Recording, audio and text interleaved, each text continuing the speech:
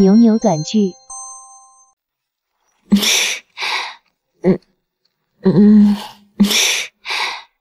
我昨天好像做了一个春梦，把楚晨给睡了。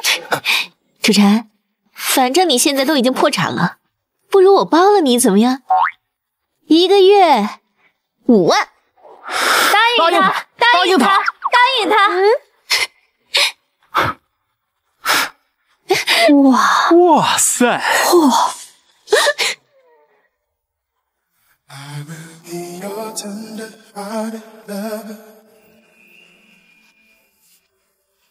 will love you a tender heart. All because my love is like no other.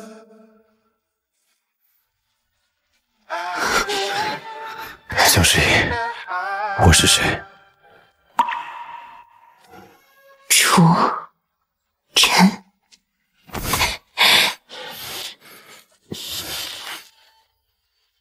昨天晚上肯定是喝大了。楚晨一向不喜欢我，就算破产，又怎么可能答应被我包养？这春梦要不要这么真实啊？我的老腰都快弄断了。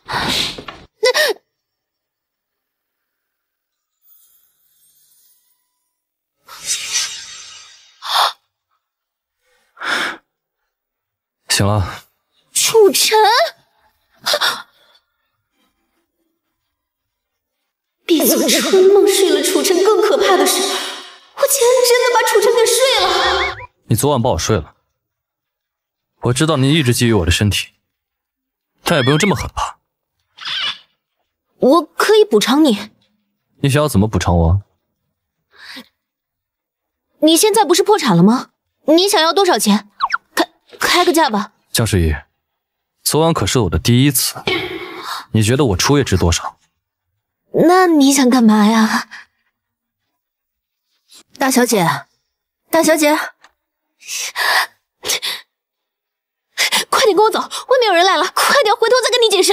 哎，你先帮我把扣子扣上。不是，现在都什么时候了，你还让我服务你，有毛病吧？昨晚都服务你一整晚了，你现在服务一下我不过分？有点事儿。满意了吧？不是，你还愣着干什么？赶紧走啊！再不走真来不及了，快点！我就这么见不得人吗？江诗怡，是我自己没脸见人了，行不行？我的楚公子、楚太子，你赶紧跟我走！不是，你昨天晚上不是挺有劲儿吗？现在怎么走不动了？走！想了一想，不跑了。干什么呢？奶奶，你们俩真是太有能耐了，那动静啊，闹得整个老宅是人尽皆知。太丢人了！如果我有罪，请让法律制裁我，而不是在奶奶面前公开处刑啊！事已至此，你们两个结婚吧。我让司机送你们去民政局去。奶奶，不至于，真的不至于。我们两个昨天晚上就是酒后乱性。再说了，现在这个社会不是过去了。奶奶，您真的没必要让我们两个……胡闹！车给你们备好了，户口本、身份证也给你们备好了，你们俩立刻到民政局去领证结婚。可是我……没有什么可是。奶奶。人家楚晨也不一定愿意和我结婚，咱们也不能强买强卖啊，是不是？别生气啊。那小楚，你是啥意思啊？奶奶，我愿意。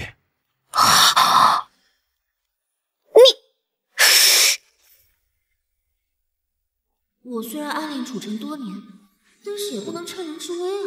等一下，楚晨。现在这个结婚证还没有盖章，你要是后悔的话，还来得及。都在你奶奶眼皮子底下睡了，我没胆子不负责任。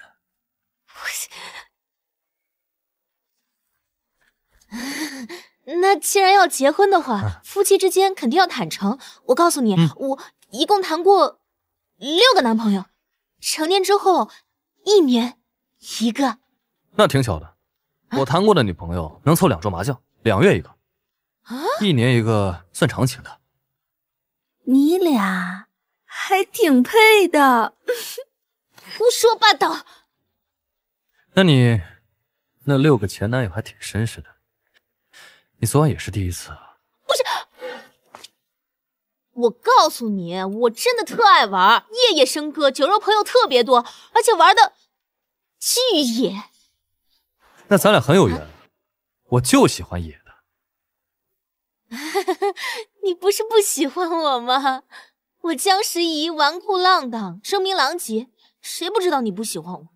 正好，我也非常讨厌你这高高在上、不可一世的样子。咱真没有必要因为奶奶的乱点鸳鸯而在一起。谁说我看不上你？哦，对，是因为破产了。楚公子为了钱，还真是能屈能伸啊。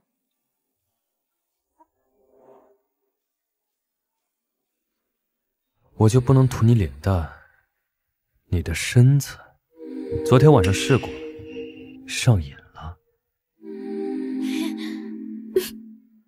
2位今天还结婚吗？结。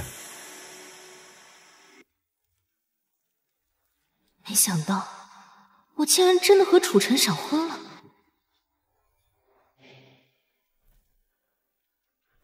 都养鱼呢。你们知道吗？江家那个草包江时宜开了一家珠宝店，结果1个月就关门了。哼，那个江时宜啊，从头到脚也就脸能看。哎，楚晨，你是不是在他家定制了几件珠宝，几千万呢？你该不会是喜欢他吧？啊？江时宜空有美貌没有脑子，楚晨哥哥怎么会喜欢他？也对，要想让楚太子瞧上他呀，除非楚太子家破产了。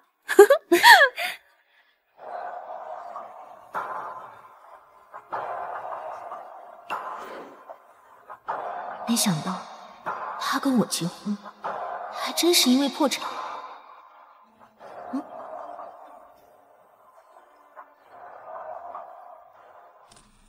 这还是我认识的那个楚尘吗？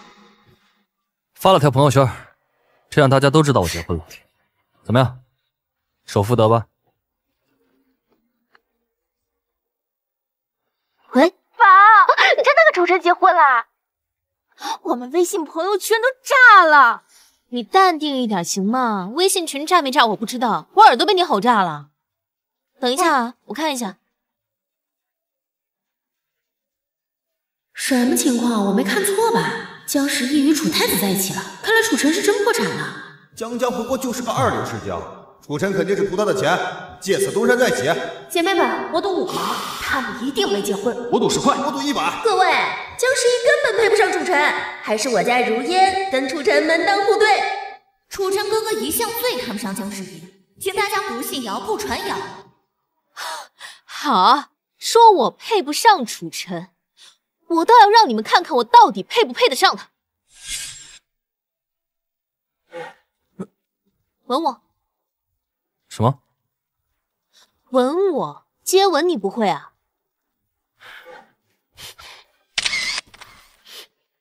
不，让你们赌5毛赌10块，说我配不上楚尘。好，先把你们都举报了，看你们怎么说。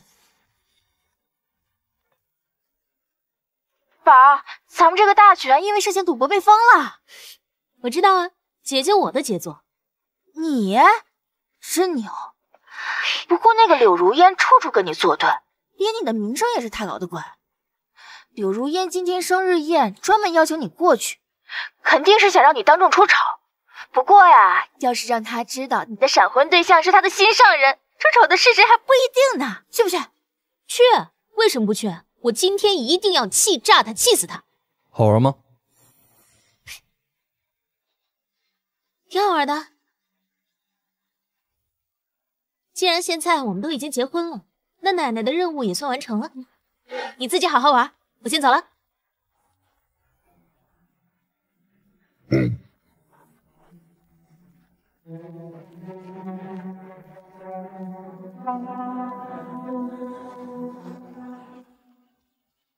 楚太子，走吧。别嘴贫了，我让你把我查的东西查到了吗？果然不出你的所料，你这边刚宣布破产，你弟弟楚飞扬坐不住了。另外，我还查到了，他最近一直在寻找华尔街点金手投资他的新项目。不过我猜他肯定想不到，名声在外的投资圣手竟然是你。那就让他再嘚瑟一段时间，找个机会一击毙命。我呢，就继续回去做我的破产少爷。你确定你假装破产，只是为了调查你弟弟的事？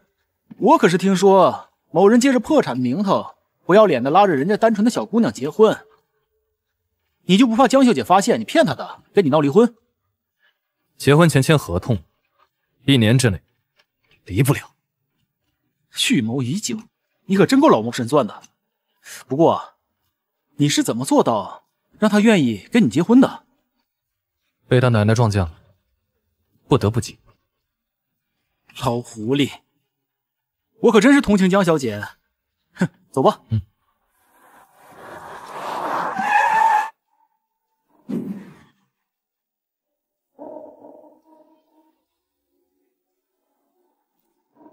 青青，师爷，你这大白天的戴什么口罩呀？不是，你说归说哈，别给我动手动脚的，你干嘛？你这嘴，楚晨啃的？不然还是我自己啃的。哦，楚晨一金鱼大帅哥，大家都以为他姓武的。哎呀，师姨，你这艳福不浅呀！江时宜，她算个什么东西？别以为爬上了楚晨哥哥的床就能嫁给楚晨哥哥，等他过来，我绝对让他好看。正好让他楚晨知道，他想东山再起，还得看我们如烟。大主，我们走吧。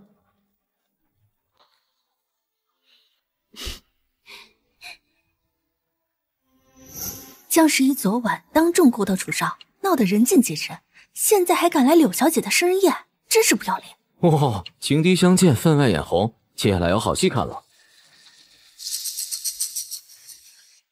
江时宜，你名声都这么臭了，还真有脸出门见人呢。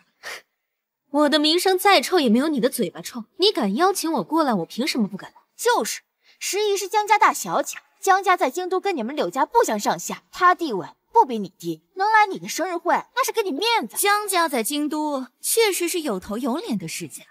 江时宜呢，在场的人都知道，从小就克死了亲妈，今天又不要她。表面上呢是风风光光的大小姐，实际上是有娘生没娘教的灾星。我的衣服，没事吧？你这个贱人，竟敢拿酒泼我！不好意思哈，不过所有人都知道，我可是出了名的暴脾气，你惹到我就算是踢到缸吧。你这衣服很贵吧？我10倍赔你。这个贱人，你竟敢羞辱我！你找死啊！外面人都说柳小姐温文尔雅，现在一口一个贱人，怎么？你是有爹生有娘教的，现在怎么还是这么没有教养啊？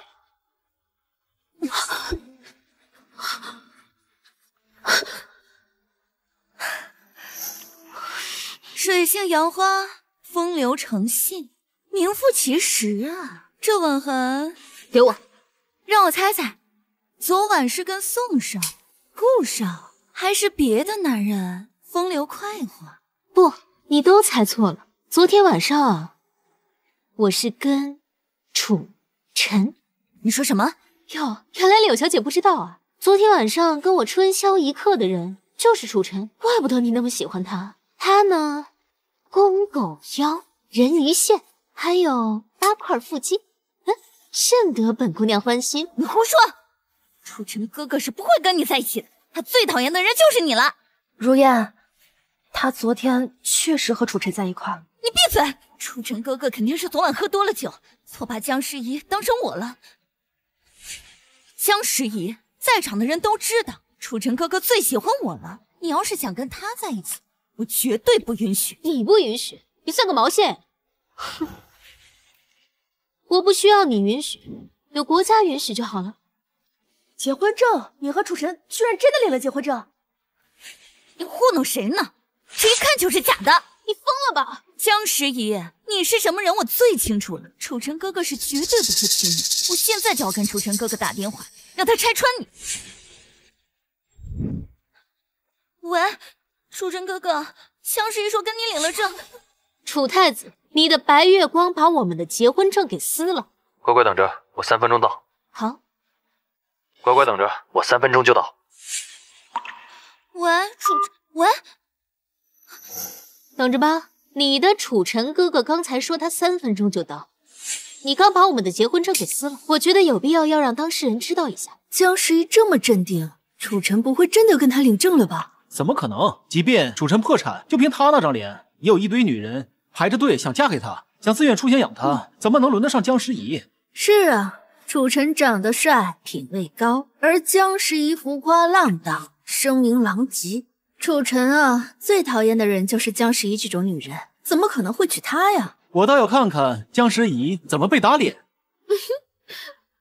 我倒要看看一会儿打脸的人是谁。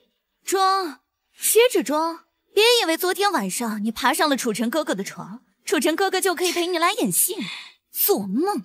别着急嘛，再等2分钟。2个小时，楚晨哥哥也不会过来陪你的。江时宜，如果你现在跪下跟我道歉，我还能放你一马。让时宜跪下给你道歉，你也配？如果他真的来了呢？不可能，楚晨哥哥就不会喜欢你这种水性杨花的女人。那如果他跟我结婚了呢？那我就跪下，学狗叫，再承认自己是个绿茶婊，一言为定。好，那就让楚晨亲自告诉你一下是真是假。3、2、1。人呢？人呢？江时宜，我就说你是装的了。来人！时宜，要不我们先撤？没事，等一下，给我把江时宜按住！我今天非要亲自教训这个小贱人。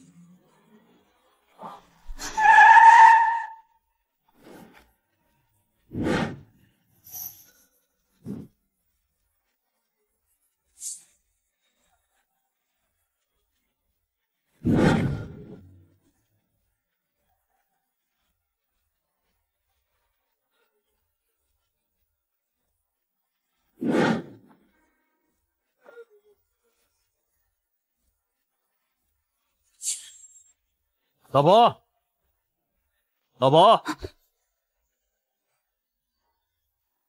天哪，竟然真的是楚晨！没想到他竟然真的亲自来接江时宜了。楚晨不愧是曾经的金圈太子爷，亿万少女的梦，现在就算破产了，气度也是顶级的。楚晨哥哥，你刚刚说老婆是……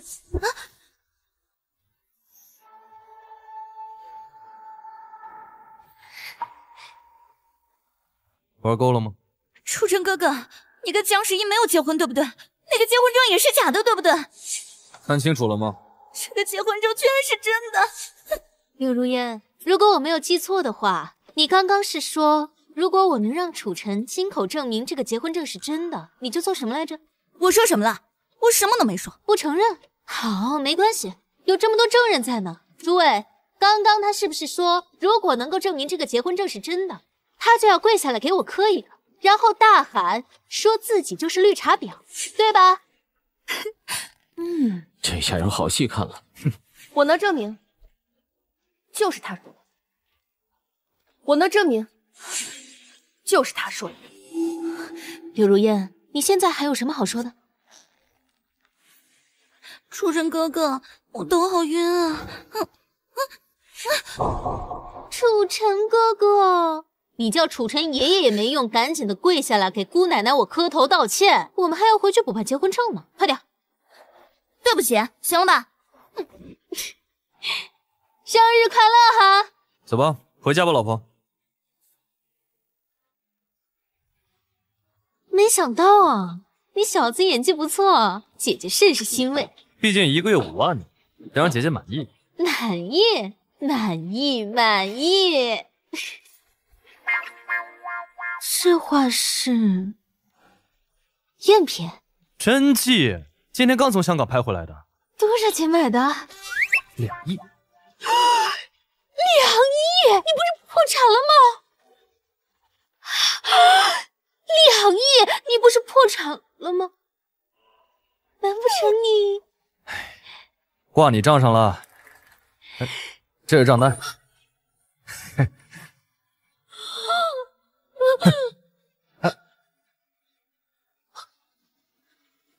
莫奈的睡莲，西郊的一块地皮，一个男士手表，还有一辆兰博基尼。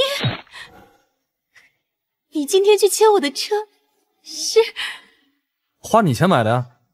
喜欢吗？我说你今天怎么那么配合呢？合着都是花我的钱买的是吗？烦死了！10几亿，那可是10几亿！楚晨和我结婚才1天，他就花了我10几亿。明天我就要和他去民政局把这个婚给离了。我说江大小姐，你就别得了便宜还卖乖了。不知道谁暗恋了楚晨整整10几年。行了行了，你可打住哈！那可是我年少不懂事的时候。再说了，这哪是找了个老公，我这是找了个祖宗回来。哎，不对啊，陆青青，你到底是谁的闺蜜？你怎么向着楚晨说话？哎，天地良心啊，江大小姐，难不成忘了你们签了结婚协议，1年之内离不了？我现在严重怀疑楚晨他就是蓄谋已久，图我的钱，他就是故意整我的。哎，好了好了，别生气了。哎，时宜，楚晨他之前毕竟是金圈太子爷，买东西的时候什么时候看过价格？由奢入俭难，你得让他慢慢适应嘛。不是，花我的钱适应，我图个什么？哎呀，如果你实在气不过，那你就让他陪睡，睡到够本为止。怎么还没睡啊？等我。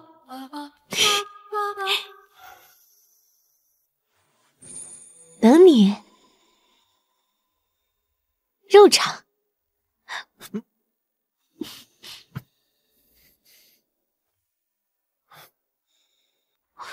不是，你说你这个人上辈子没吃过肉是吧？金主1个月5万包我，我得保证物美价廉啊。不行，我花钱你倒是舒服了，必须给我扣钱。5万还扣我？啊！江师爷，你是让我上街要饭？我现在腰真的很疼，那就说明你现在技术不行，必须扣钱。1个月3万，不能再多了。3万就3万吧，生活不易，混口饭吃。这还差不多。3万5万对我来说没有区别，这丫头看着倒是挺开心。洗澡去喽。去吧。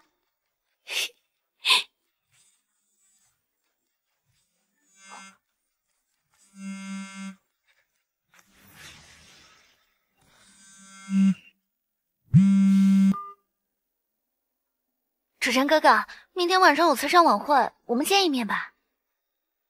楚晨哥哥，我听说江时宜用钱包养你，我觉得你也不应该被这么糟蹋。如果你缺钱，我可以……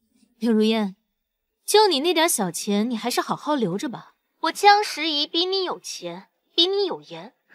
楚晨他是心甘情愿的被我糟蹋的，听明白了吗？江时宜，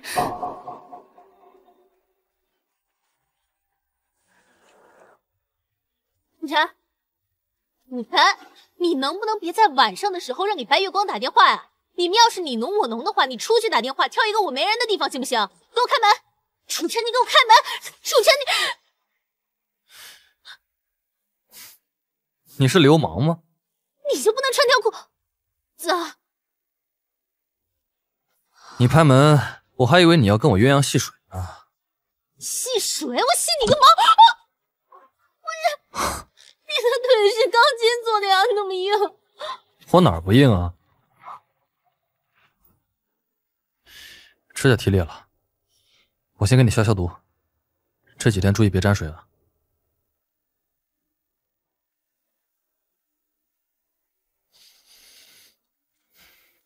柳如烟跟你说什么了？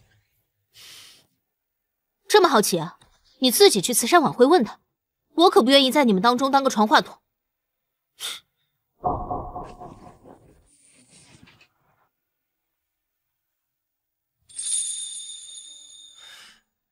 我跟柳如烟什么都没有。我信你个鬼！反正我们两个只不过是契约婚姻，走是不走心，你的事我根本就不关心。再说了，根本就不爱你。楚晨，就算我们结婚，你不喜欢我，10几年的暗恋也不会有正大光明的那一天。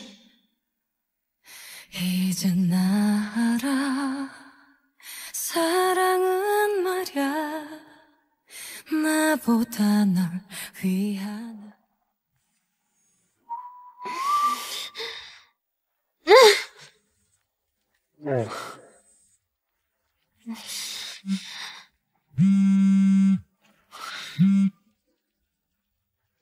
喂，青青，怎么了？萧师爷，出大事了！怎么了？你说。 师姨呀，我刚在群里看到，他们说你快把你妈妈留下的旗袍店搞破产了，啊，还说你根本就不是干生意的料。哎呀，现在啊，柳如烟他们等着看笑话呢。你说这事儿啊，没事的，我早就知道了。哎呀，这可怎么办啊？等等，这家旗袍店你平时护得跟命根子似的，听到要破产，你这语气怎么一点都不着急啊？难不成你早就有对策了？你也不看看我是谁？ 这明天晚上呢，有一场慈善拍卖晚会，到时候我会穿着妈妈店里旗袍过去，放心吧。哎，有你这句话我就放心了。晚上见。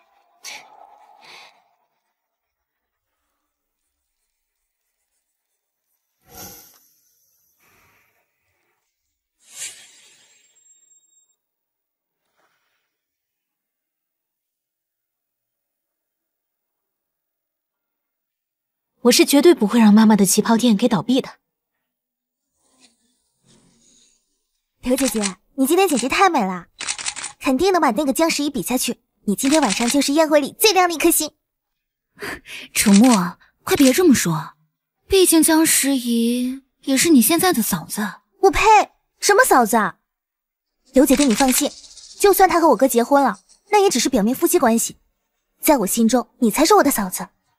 今天晚上。 我一定帮你拿下我哥！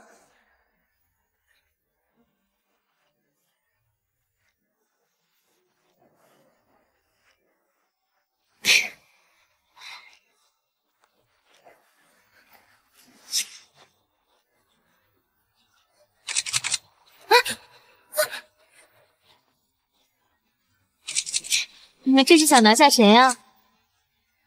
天哪，这竟然是江诗怡！师爷，你这也太美了吧！这身旗袍好衬你啊！你这一来，别人都黯然失色了呢。等着急了吧？我们进去吧。好，走吧。江十一，没想到你还真敢来啊！今天换了一个比较短的裙子，不过也挺好的，这样就不用担心一不小心平地摔了啊！这个贱人！ 那天在众人面前让我难看，我一定要让他好看。如烟姐，等会一定有他好看的。宴会要开始了，我们赶紧进去吧。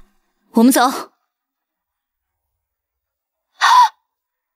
师爷，你出场的那一套造型直接登上微博热搜，人家都在问你这身高定是哪家的。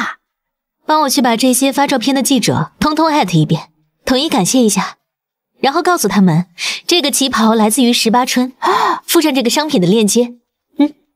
我说就分不下去，这样一来，18春不就起死回生？对啊，楚晨来了。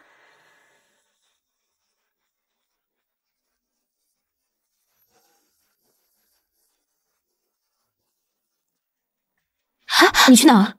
楚晨来了，你们这新婚夫妻不得秀恩爱？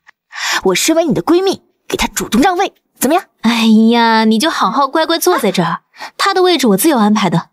哎，对了，你帮我个忙呗。啊，你帮我去买一个热搜，就说楚晨、江十一貌合神离，塑料夫妻。可以啊，江十一，热搜越多，店铺越火，这样一来，一可以搞定楚尘，二嘛还可以赚到钱。对呀，你俩玩得好啊！你说你的座位是江时宜安排的？这么幸灾乐祸。我说陈少，你都上热搜了，貌合神离，塑料夫妻，你说这狗仔起名字还挺狠。这江时宜买个热搜都买得这么没创意。大哥，楚尘哥哥，你来了，你能来我真的很开心。好，楚尘哥哥，我看到热搜上说你跟江小姐是协议结婚。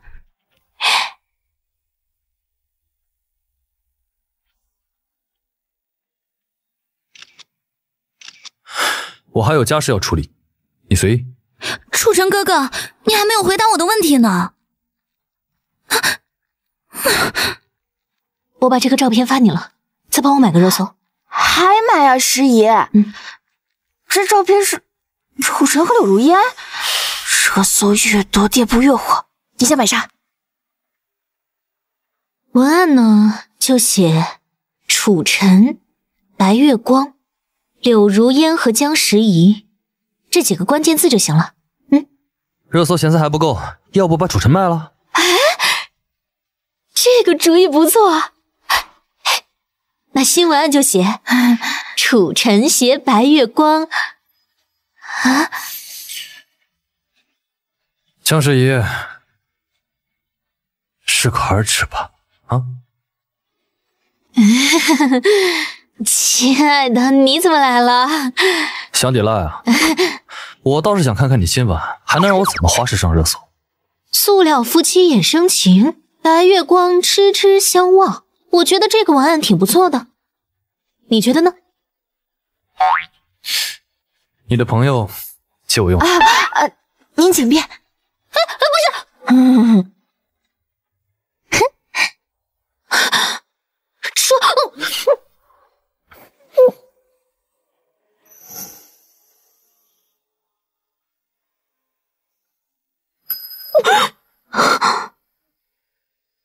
你刚刚不是还和柳如烟在那儿聊得热火朝天吗？现在为什么要来楼底下和我？他不是你的白月光吗？你就不害怕他吃醋吗？他不是。他不是我的白月光。那外面的人怎么还传？那是他自己传的。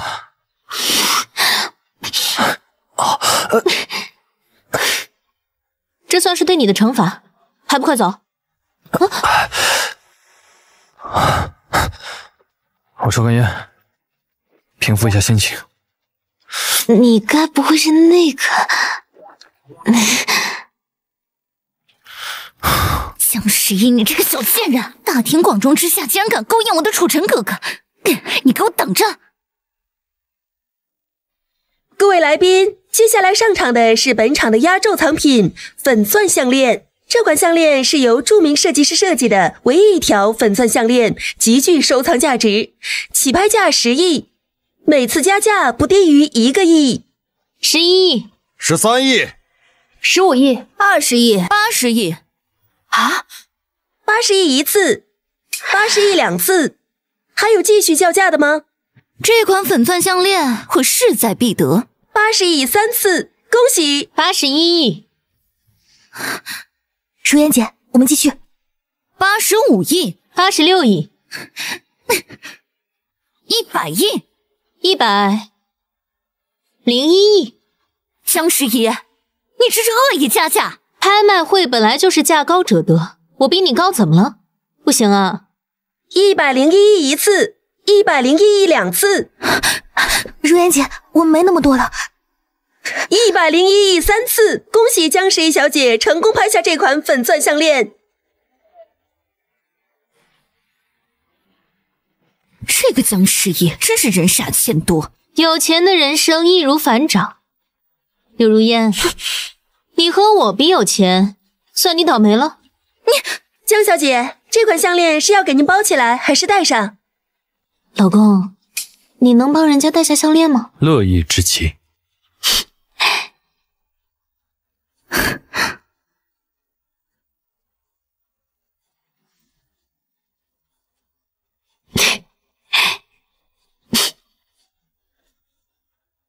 不是说江十一和楚晨是塑料夫妻，各玩各的吗？怎么看起来这么恩爱？我看呀，就是有人在网上故意胡说，我倒觉得他们两个挺般配的。闭嘴！你们什么都不知道，在这胡说什么？莫名其妙。江十一，你这个贱人！很漂亮。老公，你刚才吻的人家太用力了，耳环都不见了。那应该是落厕所了吧？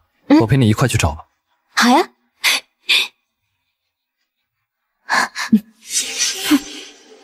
江十一，楚墨，你疯了！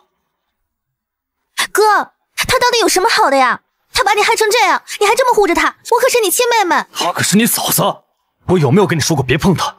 把我说的话当耳旁风吗？十一，楚晨哥哥，木木不是故意的，他只是小孩子天性，没有别的心思。他有没有别的心思，我心里很清楚。但是至于别人有没有别的心思，你自己不清楚吗？你什么意思？你的意思是，我故意指使木木泼你水的？是不是你自己心里应该清楚。柳如烟，我可警告你，我的耐心非常有限。你要是胆敢有下一次的话，我绝对跟你没完。听明白了吗？哥，楚墨，这次是十一不跟你计较，但我不希望还有下次。哥，江十一他配不上你，他……闭嘴！沈丽，把他给我送回楚家。好，包在我身上，放心吧。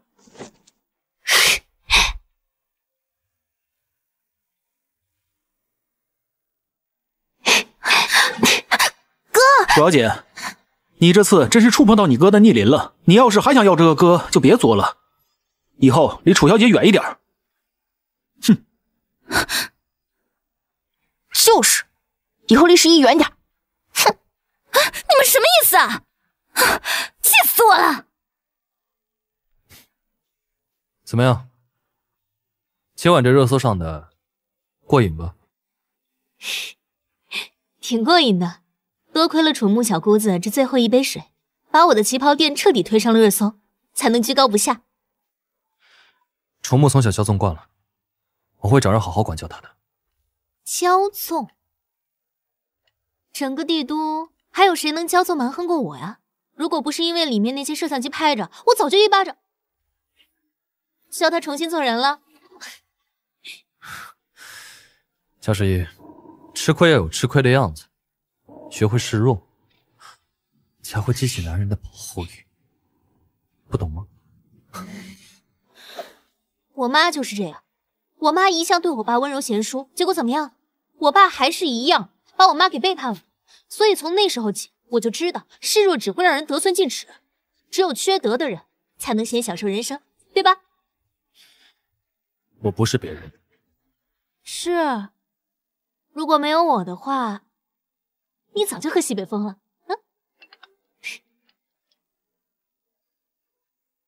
喂，奶奶。十一啊，今晚你带楚晨回来吃饭，你爸他们都回来了。好的，奶奶。走吧，江家老宅。爸爸，听说姐姐跟人斗气，在拍卖会上拍下了100多亿的粉钻项链。治国呀，这十一也真是的，前段时间在家里和楚晨发生那么一档子事儿，现在宁愿花100亿买条没用的项链，也不知道帮衬家里。哼，这个江十一简直没把我这个做爸爸的放在眼里。哼，爸爸，你也配我喊你爸呀？逆女，你还知道回来？十一呀，你回来了呀？这是我家，我为什么不能回来呀？姐，你回家为什么还带个外人回来呀？给你们介绍一下，楚晨是我的。够了，江十一，你在外面胡闹就算了，你还把人往家里带，你知不知道什么叫廉耻？不是，我话还没说完呢，你就给我扣这么大一顶帽子。给你们介绍一下，楚晨现在是我的合法丈夫，你说什么？看清楚了，他现在是我的合法老公。胡闹！结婚这么大的事儿，你竟然偷偷的把证给领了，给办了！你老子我还没死呢！够了！诗怡是我叫回来的，一家人好不容易聚在一起吃顿饭，吵什么吵啊？奶奶，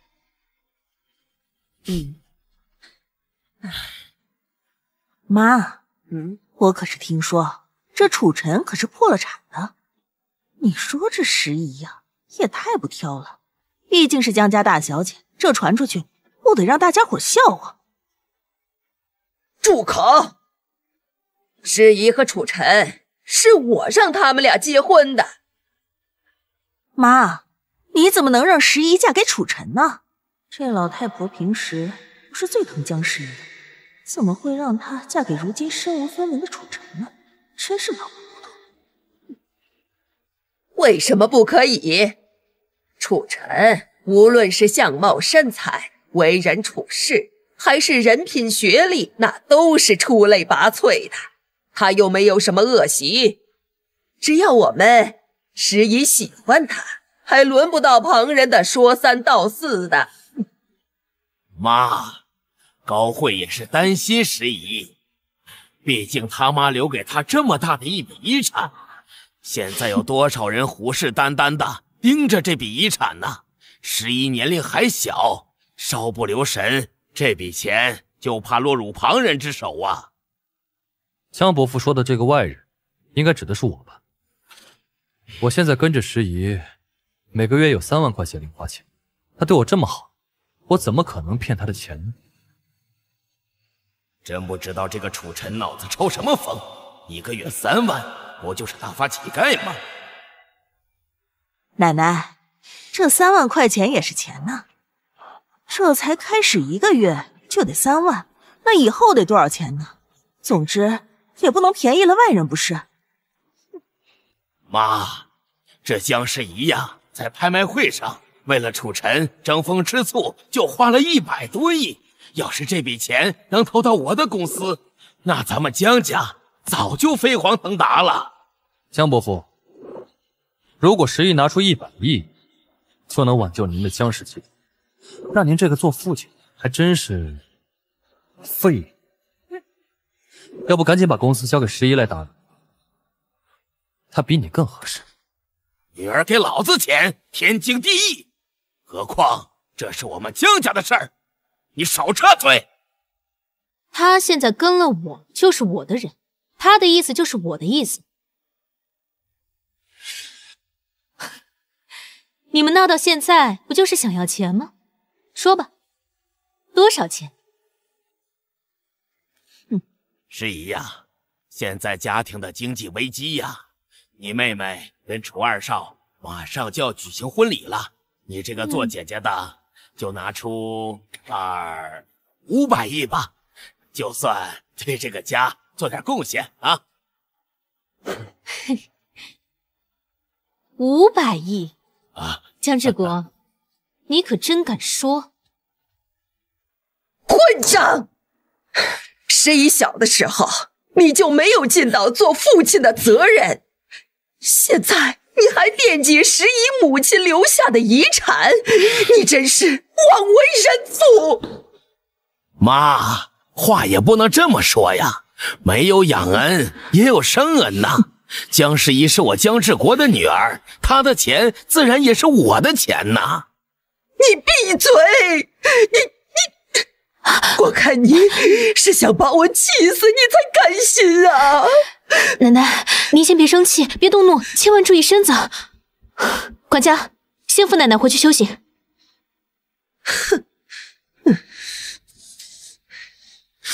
江志国，你恬不知耻的样子可真让人恶心啊！你不就是想要钱吗？好啊，那我告诉你，那些钱我就是放到水里，我听个响声，我也不会给你1分钱。江时宜，你最好想清楚再说话。姐姐，爸爸好歹是你的亲生父亲，你怎么能这么对他说话呢？啊，是不是你妈死得早，没人管教你？雪儿，江诗怡，虽然你嫁人了，但你也不能无法无天，马上向你妹妹道歉。我道歉？爸，你让我跟一个小三的女儿道歉，她配吗？江诗怡，我看平时我就是太纵容你了，才让你这样无法无天。今天我就教教你什么叫规矩，江家的家法。我楚尘的妻子，还轮不到别人来教训。他的脸弄疼了我夫人的手，该道歉的应该是他吧？楚尘，这是我们家里的事，虽然江诗怡嫁给了你，但是还轮不到你来插嘴。我给诗怡面子，叫你一声伯父，但我还是要提醒你一句，我楚尘虽然破产了，但捏死你们，就如同捏死一只蚂蚁一样简单。哈哈哈哈！楚尘，你以为你还是原来太子爷呀？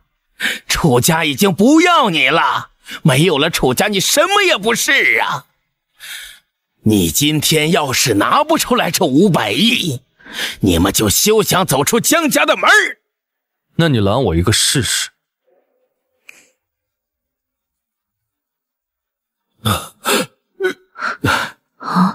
走吧。志国，你说这楚尘都已经破产了，怎么会有那么多保镖啊？爸妈，我们肯定都是被那个楚尘给骗了，这保镖肯定是他花钱雇的，故意在我们面前耍威风呢。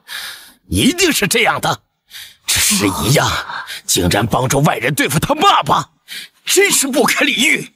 志国，这江诗怡这死丫头捏着那么多钱不放，这可怎么办呢？那可是那么一大笔钱呢，可不能便宜了外人呐。对啊，爸，我嫁进楚家还要嫁妆呢。放心，为父一定有办法让他心甘情愿的拿出这笔钱的。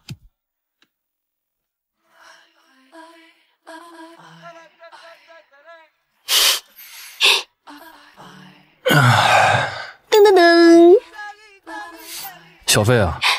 对啊，你今天请了那10几个保镖，也得花不少钱啊。姐给你报销啊！行，那你记得给我5星好评啊。行。哎，对了，我记得你大学的时候是不是念的政法大学啊？什么意思啊？你这不是自从破产了以后一直待在家里也不合适是不是？我就在律所给你找了一个工作，1个月6000呢。那6000万不少了。你想什么呢？6000块，我那边都给你打点好了，明天就可以报到。别太感谢我哈。行，那我去洗澡吧。趁着这个机会，正好让这个纨绔少爷经历一下社会的毒打，知道钱有多难赚，以后少败家。明天我送你去上班哈。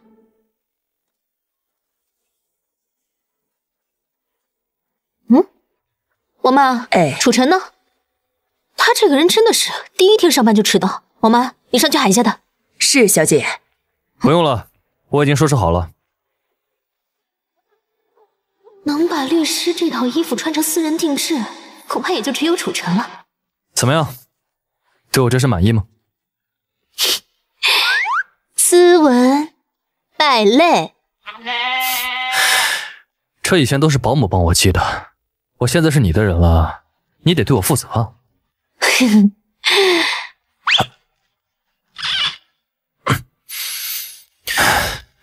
谋杀亲夫啊！哎呀，行了，你一天到晚的，赶紧上去收拾东西，快点。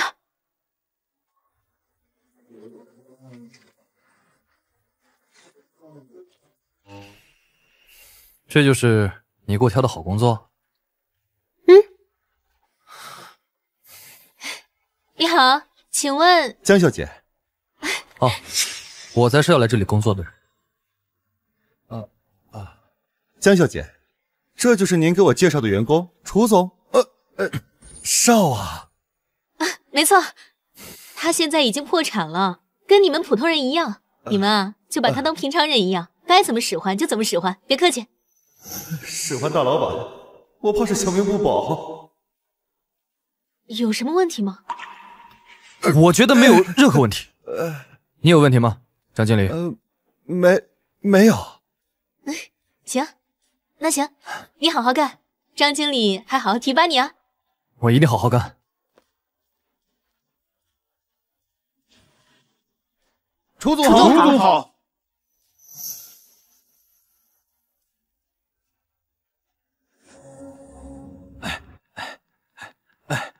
江小姐，怎么了？江小姐，你刚走，楚少就从办公室跑出来，说有事找你。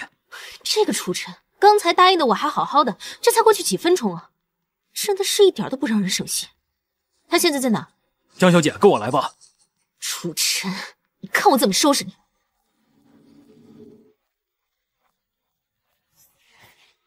江诗怡，你敬酒不吃吃罚酒，就别怪我狠心。按计划行事。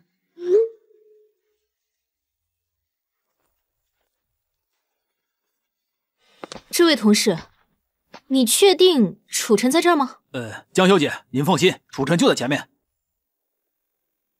我怎么好像从来没有看到过你啊？江小姐，我只是个小职员，你没注意到我很正常。不对，你不是这个律所的人，楚晨也不在这。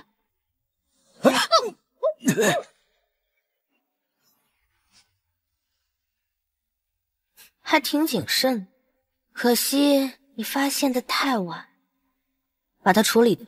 是。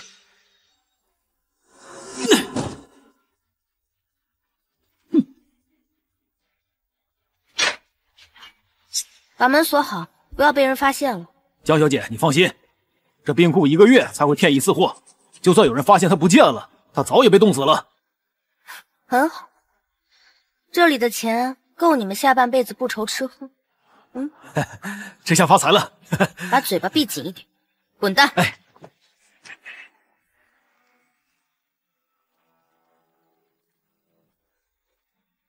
江时宜，只要你死，钱就是我的，你就下去陪你那个下贱的妈吧。楚总，我就在外边，有什么事您随时吩咐。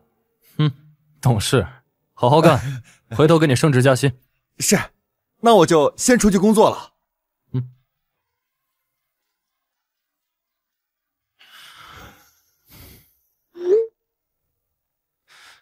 怎么回事啊？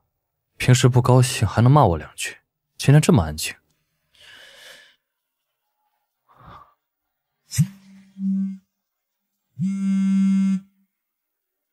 对不起，您拨打的用户暂时无法接通，请稍后再。都快去找人！是。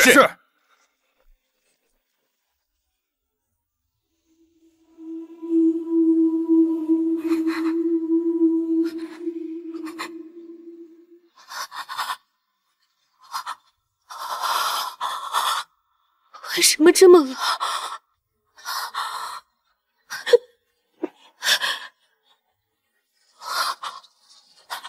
怎么没有信号？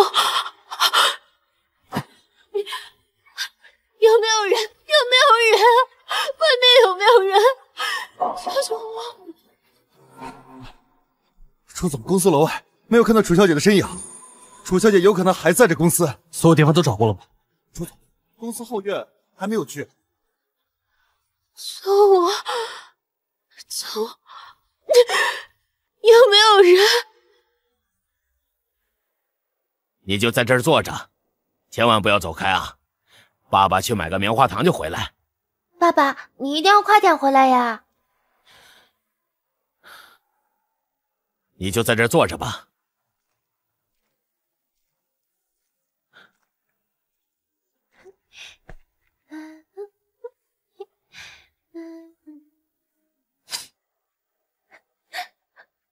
爸爸，为什么你要把我一个人丢在这儿？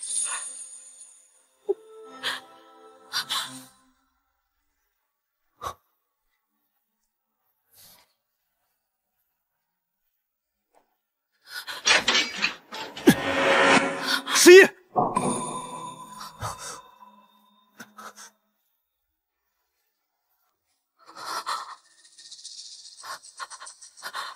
我才刚感受到幸福，为什么要把我的幸福夺走？11，是幻觉吗？我怎么会看到楚晨那个家伙？11，醒醒，别睡，我带你走。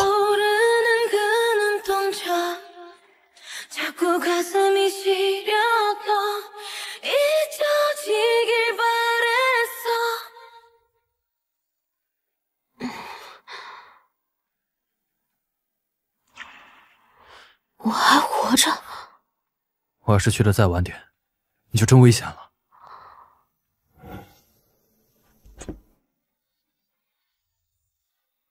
江初雪，没想到你胆子这么大，竟想要我的命。但你怎么也不会想到，我还有后手吧？既然如此，就别怪我不客气。等我能下床，非亲手撕了你！你感觉怎么样？还有哪里不舒服？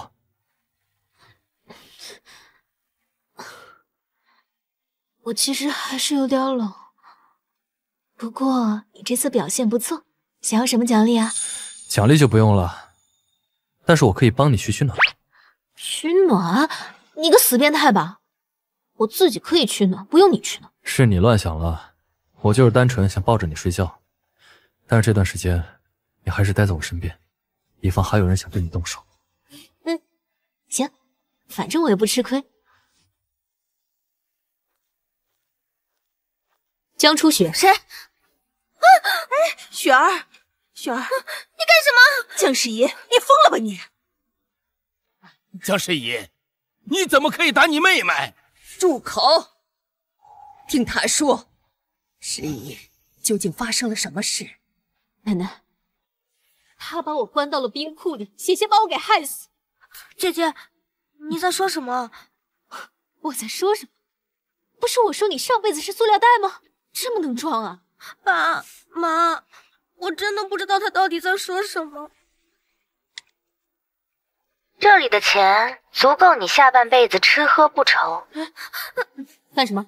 雪，妈，奶奶，不是我，是他诬陷我！住口！你！ 买凶害人，从今儿起，江家的股份你休想拿到一个子儿。来人，请家法！妈，别打了，别打了，别打了！妈，我错了，我以后再也不干了。妈，你不能这样啊！初雪可是我看着长大的，她身子这么娇弱，怎么承受得了啊？妈，初雪是我的女儿，也是江家的二小姐。 若真是伤着了，咱们江家的脸往哪儿放啊？妈，你就看在她是初犯的份上，就放过她这一次吧。也罢，如果再有下一次，绝不轻饶你！你们三个都给我滚！出去。孩子，今天委屈你了。没事的，奶奶。 只要你身体健健康康的，比什么都好。好，真是个好孩子，是我们对不起你母女俩。孩子，这个你收下。奶奶，这是什么？奶奶，这是什么？奶奶没能保护好你，这点股份作为补偿，你收好。今后啊，多给自己点底气。 还有啊，楚家那小子我瞧了，虽然接触不多，但是啊，奶奶看得出来，他和传闻中的不一样，是个可以依赖的好孩子。你们呀，好好过。我知道了，奶奶。奶奶啊，我们回家吧。哎，楚晨，你等一下。那我去车上等你。 楚晨啊，我知道你是个好孩子。今天啊，十一确实受了委屈，但是啊，奶奶还要让你做事给江家留一线。我会考虑的。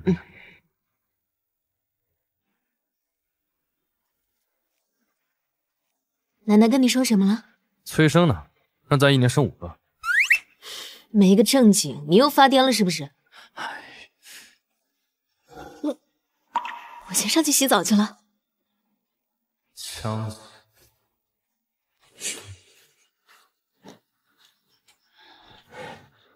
通知4大财团，停止对江家的注资，明天到办公室等我。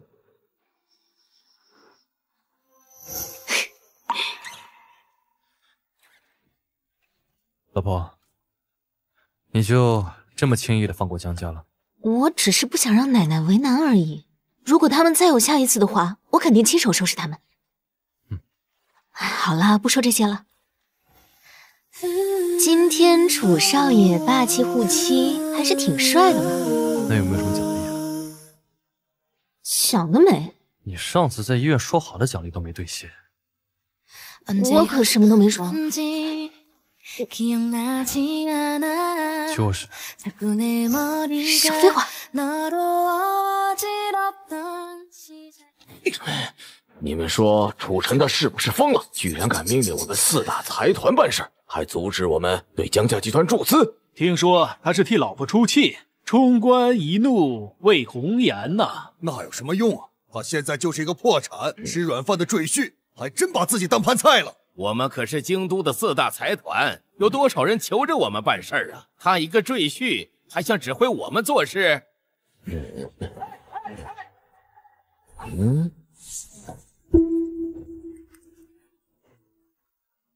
让你们撤资，有意见吗？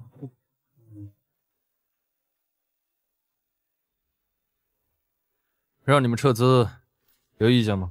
楚少，谁都知道江氏集团这次的项目发展前景很好，突然撤资，让我们4大集团损失不小啊！说句难听的，你现在就是江家的赘婿，没资格命令我们。我要是你啊，赶紧滚回家去，讨好老婆，何必在这儿丢人现眼呢？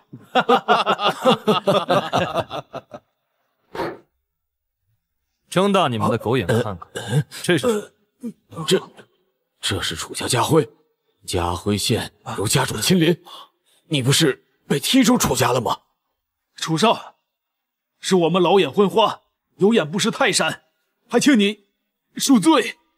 让你们取消对江家的注资，还有别的意见吗？没有。什么？4大财团要撤资？是谁要害我们江家？让我查出来了以后，我非要他好看。爸，是不是姐姐还怨恨我，还在外面抹黑我们公司的？爸，要不我去找姐姐道歉，有什么事冲我来，但千不该万不该毁了爸你的心血呀！江诗怡，你这个贱人！诗怡，诗怡，你家那位啊，来接你来了。楚尘，楚尘那身材真绝呀，霞配衬真好。不是你什么意思啊？咋着？我帮你用一下行吗？我不敢，没有，是不是？你就好好用吧，是不是？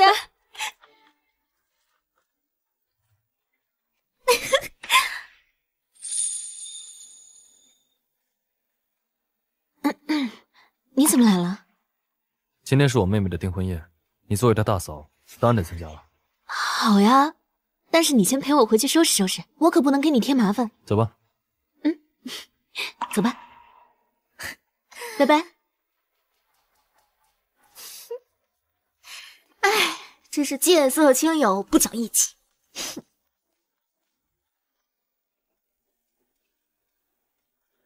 老公，老婆，帮我扣扣子。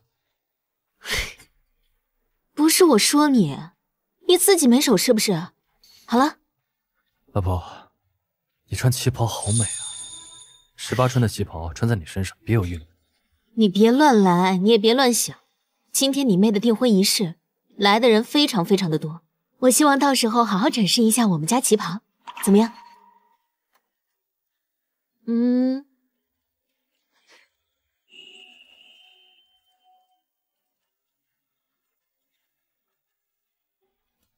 哟，这不是我那破产的哥吗？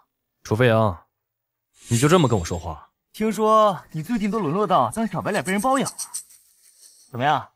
软饭好不好吃啊？老公，这就是你弟弟啊。和你相比，细狗一个，一看就不行。不是你。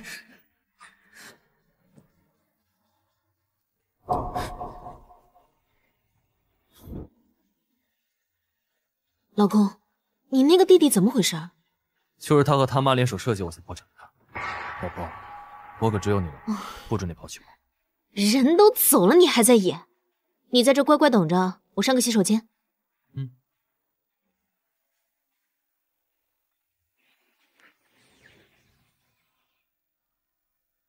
文博哥，订婚快乐！别在这挖苦我了，难道你还不知道，我要不是为了公司，会跟楚墨订婚？再说了，你不也傍上了楚氏未来继承人楚飞扬？哎呀，文博哥，人家爱的是你，我看中的只是他的钱。等你和楚墨结婚，拿到他手里的股份，整个楚家就是咱们两个人了吧？文博哥，其实你还有其他的选择。什么选择？我姐手里掌控着我们家一大笔资产，人尽可夫。她这个人玩的可开放了，这不，她现在正在包养那个破产的楚少。但我姐这个人喜新厌旧的，我估计这个楚少还得快玩腻了。要是有人能拿下他，大把的资金根本不是问题。哎呀，我刚才看到我姐往楼上去了，也不知道要干什么。我刚好想上个厕所，先失陪了。江时宜，这一次我要你身败名裂。你不是楚墨的未婚夫于文博吗？你怎么在这？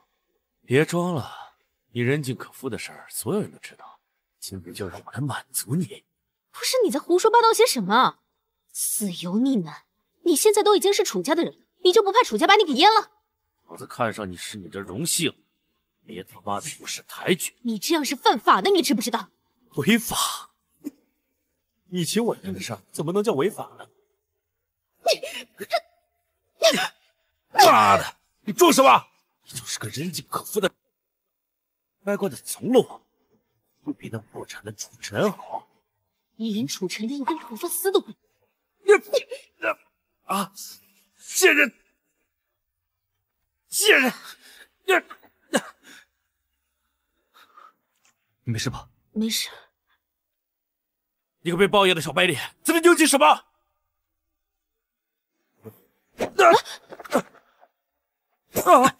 别打了，别打了！啊，是江中雪，江中雪怂恿我这么做的。别打了，快停下来，别再打了。别怕，给我猜，受伤了没有？没有，还好有你在。不待了，回家。等一下，你妹妹的订婚仪式马上就要开始了，我们可不能让她嫁给这种人渣。我们先下去吧。带走。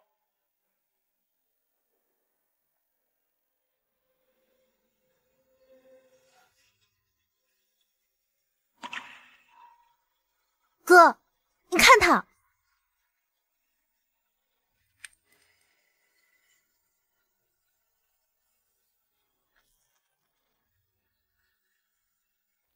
姐姐，你怎么可以乱来？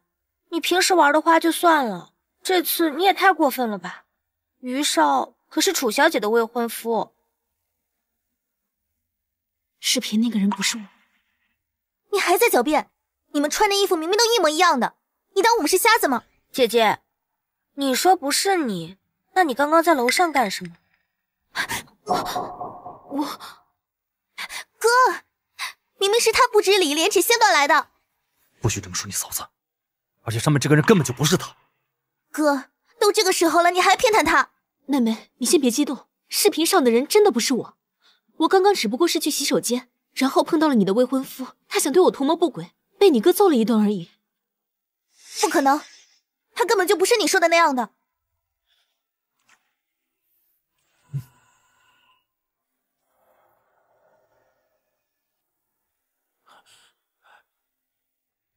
你怎么成这样了？贱人，你害我！怎么回事？关江家二小姐什么事儿啊？我看呢，是江时宜和于文博这对奸夫淫妇故意去陷害别人。就是江时宜的风评在圈子里是出了名的不好。姐姐，你不能因为我刚才没有帮你说话，你就联合这个奸夫来污蔑我吧？没关系，我可以解决的。不是，你真当我江时宜是泥捏的，对吗？好啊，你想玩，我陪你。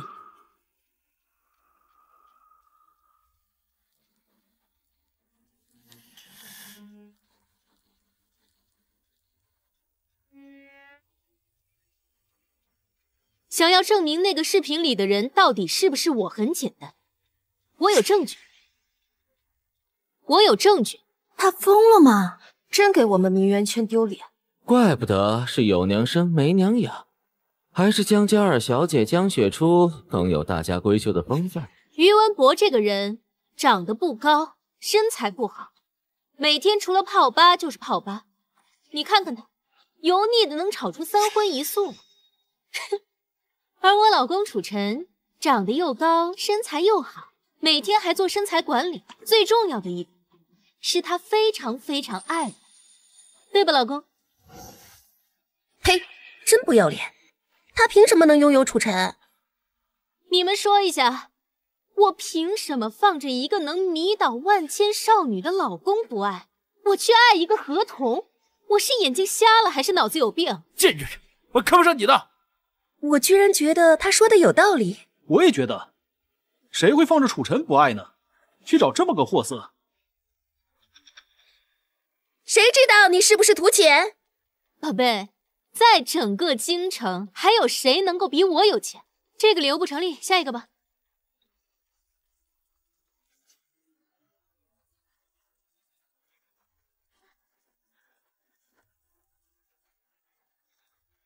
江初雪，你怎么能确定这个视频里穿限量的裙子的人一定是我呢？你手上那个手链我见过，这个人去我店里买过衣服，我店里现在有监控，如果你不相信的话，我随时可以调查。妹妹，还需要我说什么吗？不会吧，不会是江初雪吧？咦，真恶心，还在这贼喊捉贼！够了！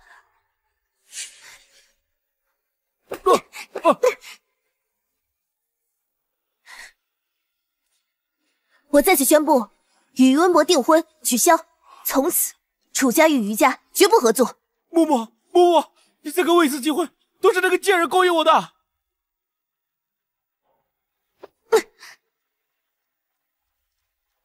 嬷嬷，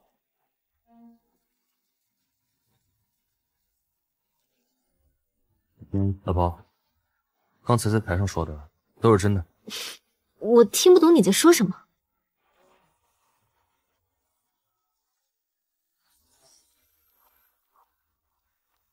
嬷嬷，我们都取消订婚了，你还来干什么？嬷嬷，我对你是真心的，我只是犯了一个全天下男人都会犯的错，你为什么就不能原谅我？我呸！还全天下男人都会犯的错，那全天下男人都会死，你怎么不去死啊？既然你这么不识抬举，那就别怪我把生命中这处犯了。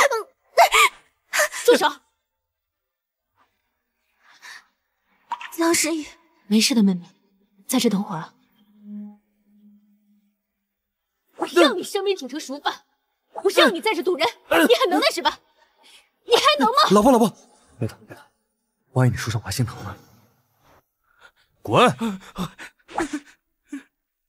江时雨，我都没想到你能来，谢谢你嫂子。没事，那以后常联系嫂子。好，拜拜。拜拜。你妹妹还挺热情的，还不是因为你人格魅力大，让人喜欢呢。那你喜欢我吗？喜欢啊。有多喜欢？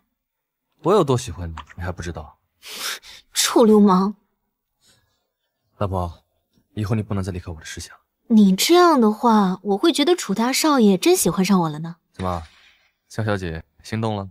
我就算喜欢狗，我也不喜欢你。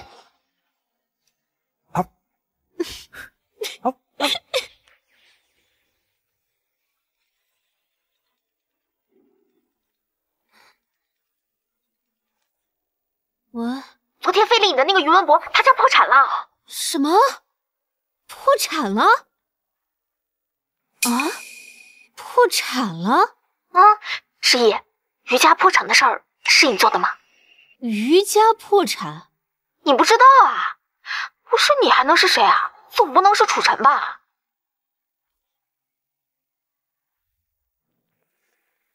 老公。怎么了？余家破产了？你做的？我老婆真是有权有势。不是我做的呀！哎，这到底是谁做的？能让余家一夜之间就破产的人，难不成余家得罪的人太多了？老婆。行了，亲爱的，我先去洗漱一下，一会儿还要出去呢。啊。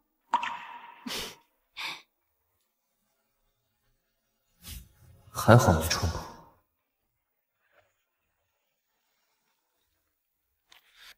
沈丽，怎么一大早上给我打电话？大青少，你老婆的心上人贺远洲回国了。知道了。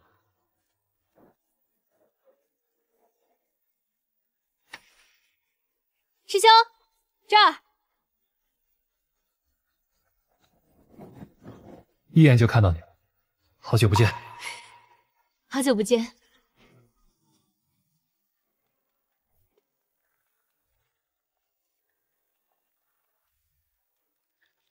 老婆，怎么自己来机场接人，也不跟我说一声？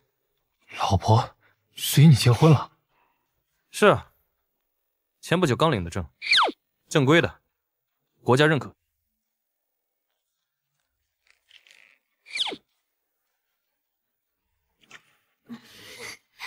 老婆，这位是？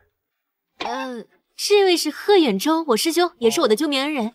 这位是我的协议老公楚晨。协议老公？我们两个协议结婚1年。走吧，师兄，我们一起送你回去。不用了，十一，等我安定好了，晚上和朋友好好聚聚。我先走了。不是师兄。老婆，这还没离婚，这么着急找下家了？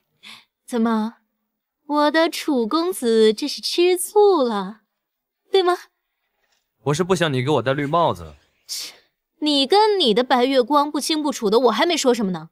他不是我的白月光，那他也只是我的师兄，大哥别说二哥。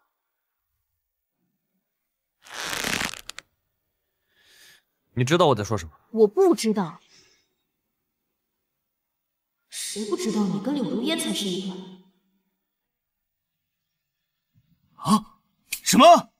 我大哥真为了江诗怡追到机场去了？行，我知道了。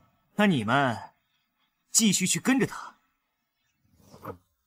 啊，楚晨啊，楚晨，终于让我抓到你的弱点了。怎么走得强？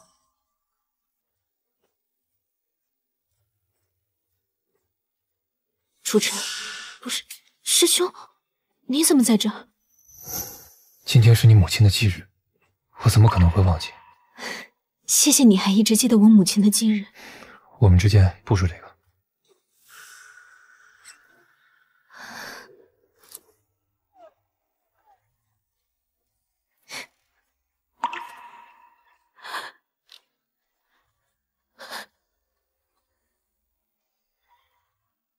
妈，我来看你了。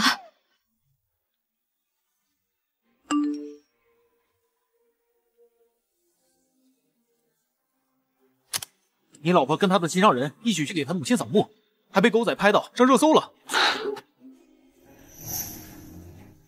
江诗怡，原来你说的有事，就是带着贺远洲去见你母亲。那我对你来说到底是什么？我好想好想你，这么多年来，你在那边过得还好吗？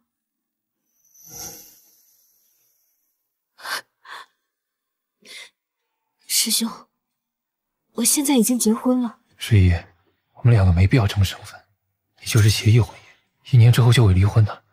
其实我们夫妻感情好着呢。用不着你在这挑拨离间。楚晨，你怎么来了？啊！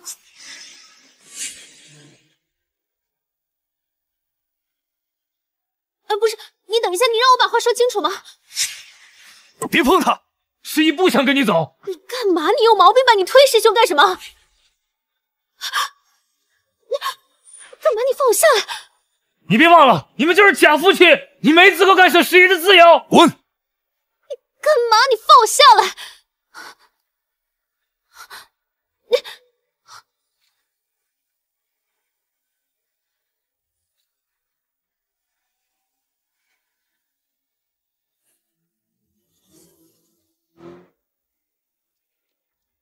你放开我！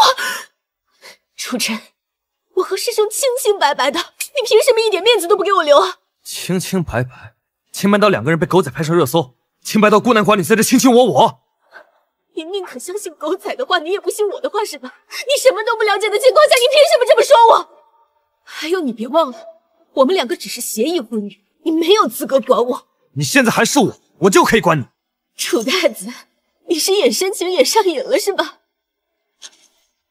你就是想跟你的师兄在一起。我告诉你，你是我的人。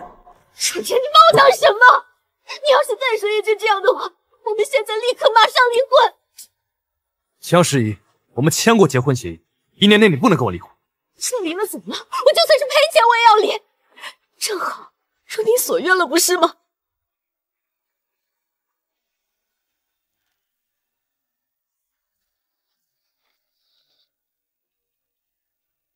你去哪儿？你去哪儿？用不着你管，离我远一点。你去哪里？至少让我送你。用不着楚大少关心，会有人来接我的。芊芊，送我回工作室吧。那我们先走啦，走吧。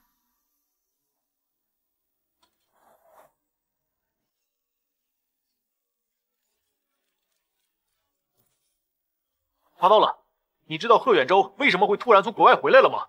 别废话，快说。是你弟弟楚飞扬把江世仪的事情告诉了他。我知道了。啊，哥你怎么来了？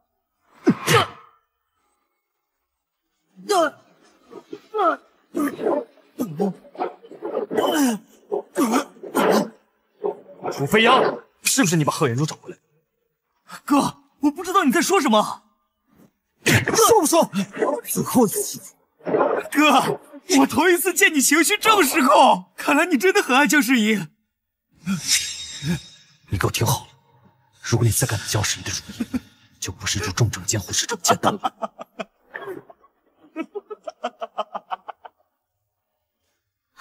诗怡，我要和楚晨离婚了。离婚？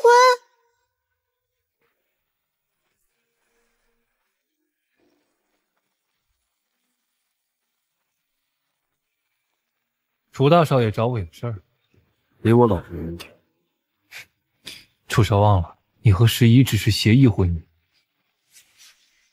江诗怡是我的，那又怎么样？他如果真的爱你，你会约我出来吗？我不会放弃的。那我们就公平竞争。过2天就是十一的生日，到时候见分晓。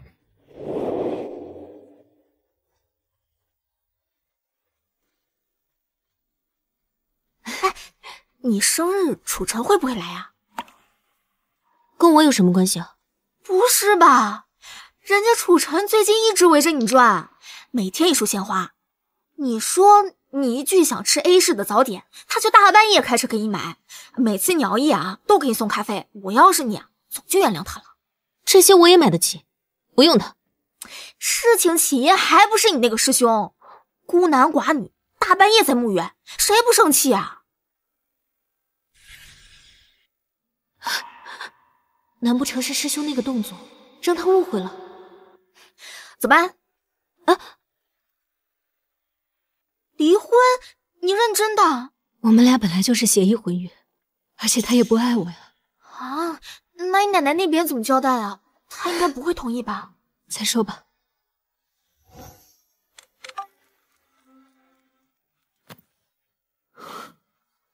喂，夫人，您今晚还回家吗？我不回去了，这2天我睡办公室。哎呀，没想到楚大少爷也有为情所困的一天。闭嘴！这件事儿，我觉得你做的不对。就像江十一所说，人家就是朋友聚会，在他眼里，你俩契约夫妻关系，井水不犯河水。你倒好，突然错劲大到失控，人家肯定觉得你莫名其妙。哎，5天后就是他生日，去哄哄。我就离了怎么了？我就算是赔钱我也要离。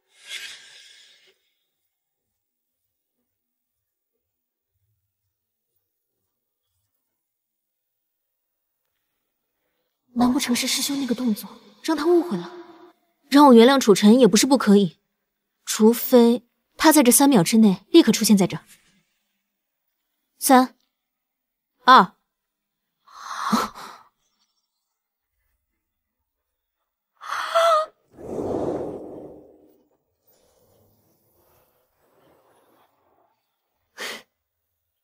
看什么呢，老婆？看星星。老公，你说我妈妈会不会在天上看着我呀？会的。上次你说你喜欢天上的星星，我就把这颗行星的命名权给拍下来了，现在送给你。我去，是一大手笔啊！这还拿不下你啊？我不稀罕。十一，别生气，别生气，对不起，对不起，干嘛？对不起啊，对不起，上次是我不应该啊。放开我！这个钱你怎么来的？挂你账上了。楚晨，你个败家爷们！我要和你离婚。喂，师兄。生日快乐，十一！可惜我在医院，不能给你庆生了。你怎么在医院啊？师兄，小心点，这到底是怎么回事啊？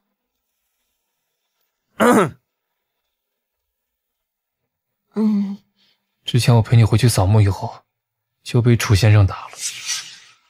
楚先生，楚晨啊？楚少好像对我有很深的敌意，都怪我，才让楚少误会了咱俩的关系。楚晨，怎么回事？这是你干的？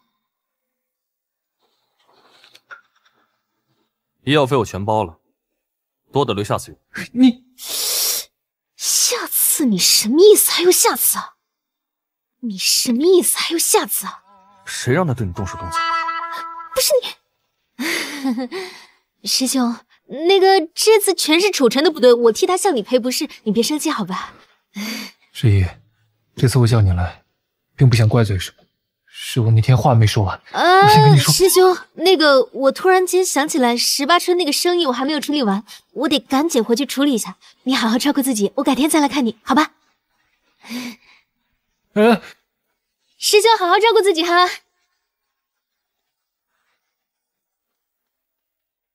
还好我机智跑得快，我实在接受不了我一直当哥哥看的人向我表白。我打他，你不生气啊？以后别那么冲动了，行不行？打赢了坐牢，打输了住院，你何必呢？对不对？那我把车开过来，你乖乖下楼等我。好，走。快点！放开我！放开我！放开我！妈，姓李吗？你们放开我！你们是哪家医院的？你们信小姐，你不能过去，你不能过去！小姐，那不是你妈！我不要！怎么了，十一？你没事吧？那辆车上好像是我妈妈，走，赶紧去看看。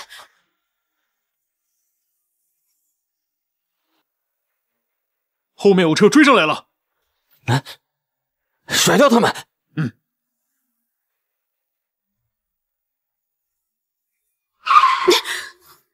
别急，十一，这说明医院的人做贼心虚。我已经看到车牌号了，我现在就让人去查。好，快点！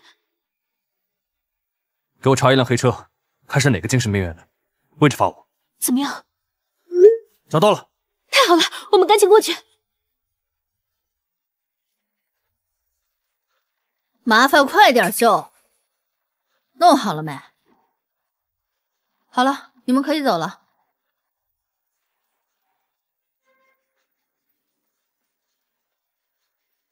楚家的太子爷，十指不沾阳春水的公子哥，居然连修电路都会。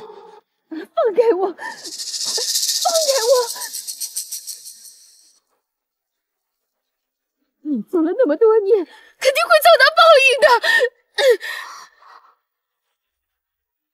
放开我！放开我！江志国，你要相信因果报应。你做了这么多年，一定会遭到报应的。我不怕，你就别挣扎了，何若云，乖乖的去死吧，死了就没痛苦了。你们俩在这干嘛呢？能不能带我一起玩啊？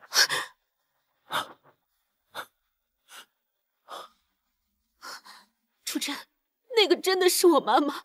这么多年来，她一直被关到精神病院里10几年，我不知道她这么多年受了多少苦，都怪我，是我不好，是我没能早点找到她。不是你的错，十一，是江志国丧尽天良，他一定会付出代价的。你先出去等我，我一定把你妈妈带出来。十一，你怎么在这里？车里是什么人？啊，车里是我朋友的妻子，她得了精神病，她没空，我来帮她转院的。是吗？那我可以看一下吗？哎，江十一，大晚上的你又发什么疯？我发疯？江志国，我发没发疯，你心里最清楚。开门。江十一，你放肆！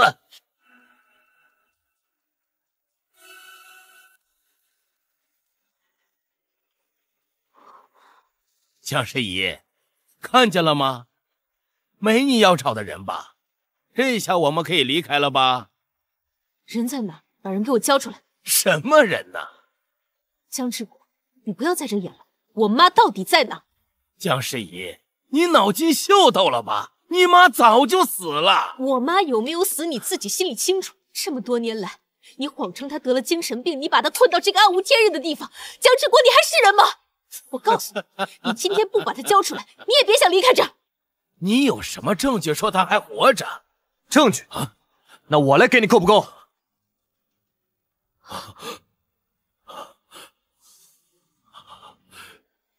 妈，你没事吧？江志国，你当年撒下了弥天大谎，说我妈已经死了，你却把她关到这个暗无天日的地方整整10年，你还配做人吗？你还有点人性吗？我告诉你，明天我就以重婚罪的罪名将你告上法庭。你可以有权利不说话，但是你说的每一字每一句，我都会当上呈堂证供，将你告上法庭。走。一群废物，连一个小丫头片子你们都斗不过。江先生，你把老婆关在精神病院，对此还有什么要解释的？这件事我也是受害者，我根本不知道她还活着。当我知道这件事以后，我第一时间就选择了报案，都怪我的疏忽啊！我呸！不要脸，还装无辜，渣男！我怎么可能放过他呢？看我怎么对付他。记者。我爸为了和我后妈在一起，谎称我妈已经去世了，被关在精神病院10年。但是我妈妈生性善良，她再三叮嘱我一定不要对外传，以免造成江家名誉上的受损。江夫人可真善良啊，可惜遇上个陈世美。江世宜，你这个没良心的！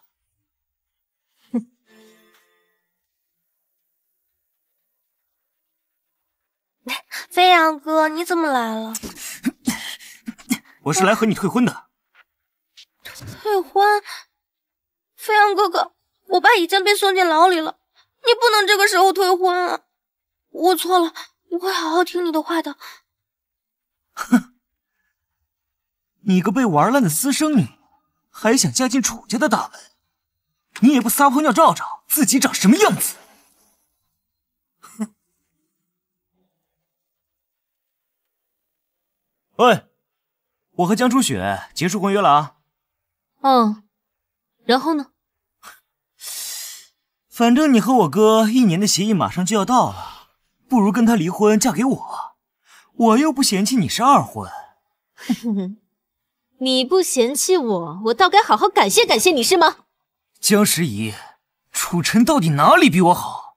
那我告诉你啊，他呀，长得比你帅，皮肤比你白，我们各方面啊都非常非常契合。而你呢？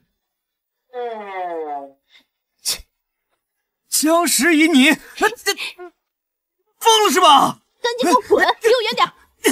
你给我等着，臭娘们儿！妈，对不起，这么多年来我让你受了这么多委屈，我的时宜啊，真想不到有一天我还能再见到你。妈。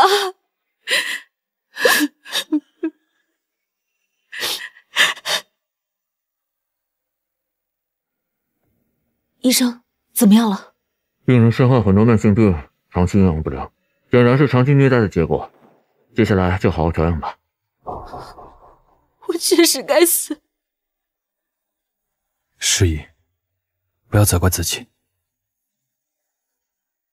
楚晨，谢谢你。夫妻之间不用说谢谢。我想进去陪陪我妈。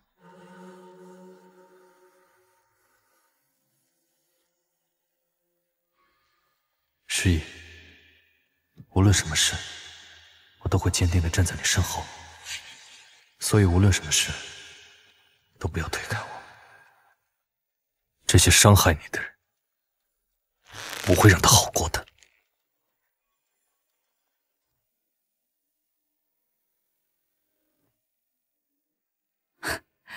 我就知道，楚晨哥哥是绝对不会喜欢江时宜这种声名狼藉的女人。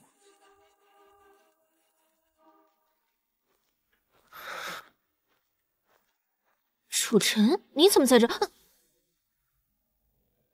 我想你了。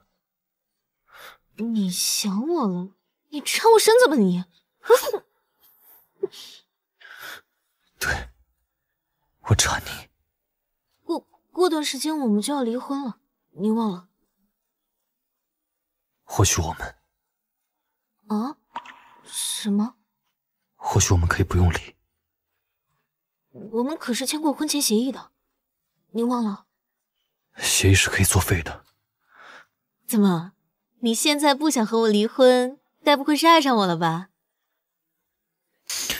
你找不到比我更合适的丈夫了。豪门婚姻本就各取所需，不是吗？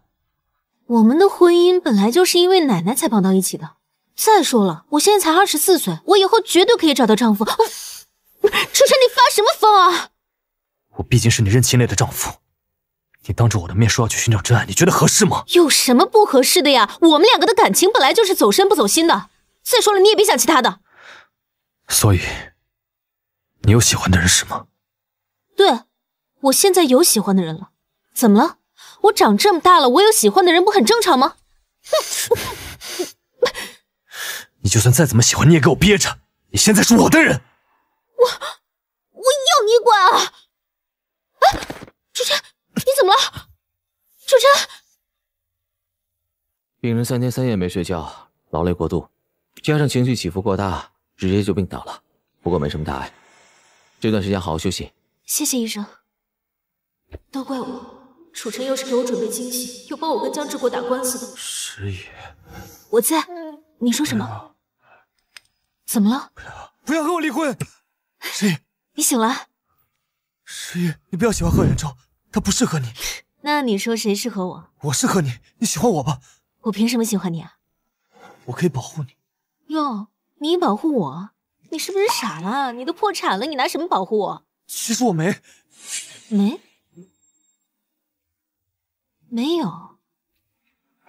什么？你能不能不要跟我离婚啊？这个看你表现喽。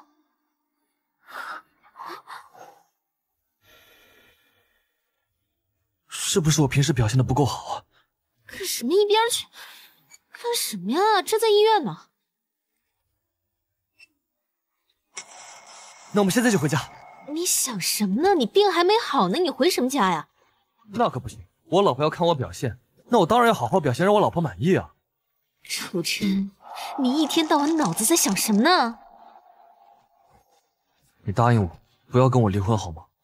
好。哎，对了，你刚才发烧的时候，为什么说我喜欢师兄啊？你不是一直都喜欢喝远粥吗？我不喜欢喝远粥啊，我从来都没有说过我喜欢师兄。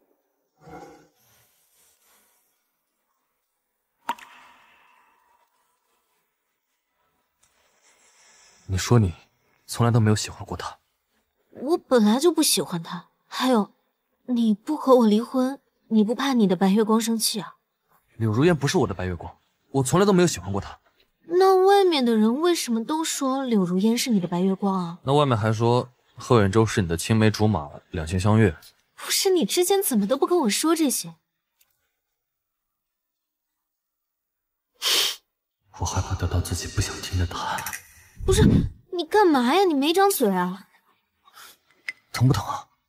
你的肉是石头做的呀，这么硬。我哪儿都硬。想试试吗？你又耍流氓！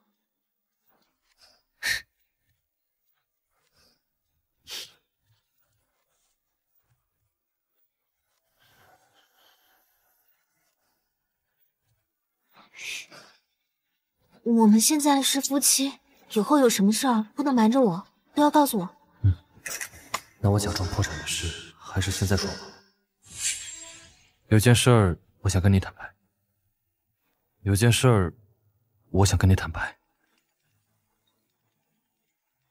等我一下。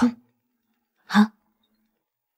楚晨呐，明天是爷爷的寿宴，爷爷希望你能到场，把我的孙媳妇儿也领回来，让我看一下啊。刚刚怎么了？明天爷爷的生日，你跟我一起回去吧。好呀，我们去给爷爷挑点寿礼。远征，你人来了就好，下次不用再破费了。奶奶，自从我去国外上学后，就很有门来看你了。这回有时间，我可能空手而来呗。这孩子，我刚回国，听说十一结婚了，你怎么不拦着他呀？是我叫他俩结婚的。为什么呀？奶奶，你不是一直都看好我吗？而且你知道我喜欢十一。奶奶年纪大了，也不知道还有几年好活。十一那孩子性子直单纯，我得找个人护着他，我走了才安心。那个人为什么不能是我？远舟啊，奶奶知道你是个好孩子，可是你护不住他，你不够狠。狠？我是没有楚晨狠，可是你就不怕破产的楚晨私吞十一的财产吗？楚晨不会的，我呀看人不会有错的。楚晨他喜欢十一，而十一选择谁，你也应该看得出来呀。奶奶，我还有事儿，就先走了，下次再来拜访你。慢走。十一，我不会放弃的。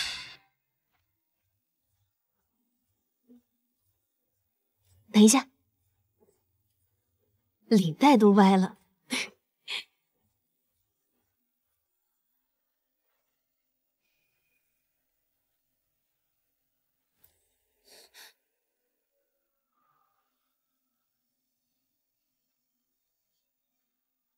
不得不说，江十一这个旗袍是真的漂亮，关键是江十一身材好，长得又漂亮。老公，听说最近爷爷身体不是很好。今天这个拍卖好啊，有一颗千年灵芝，咱们给它拍下来，送给我家老爷子。好。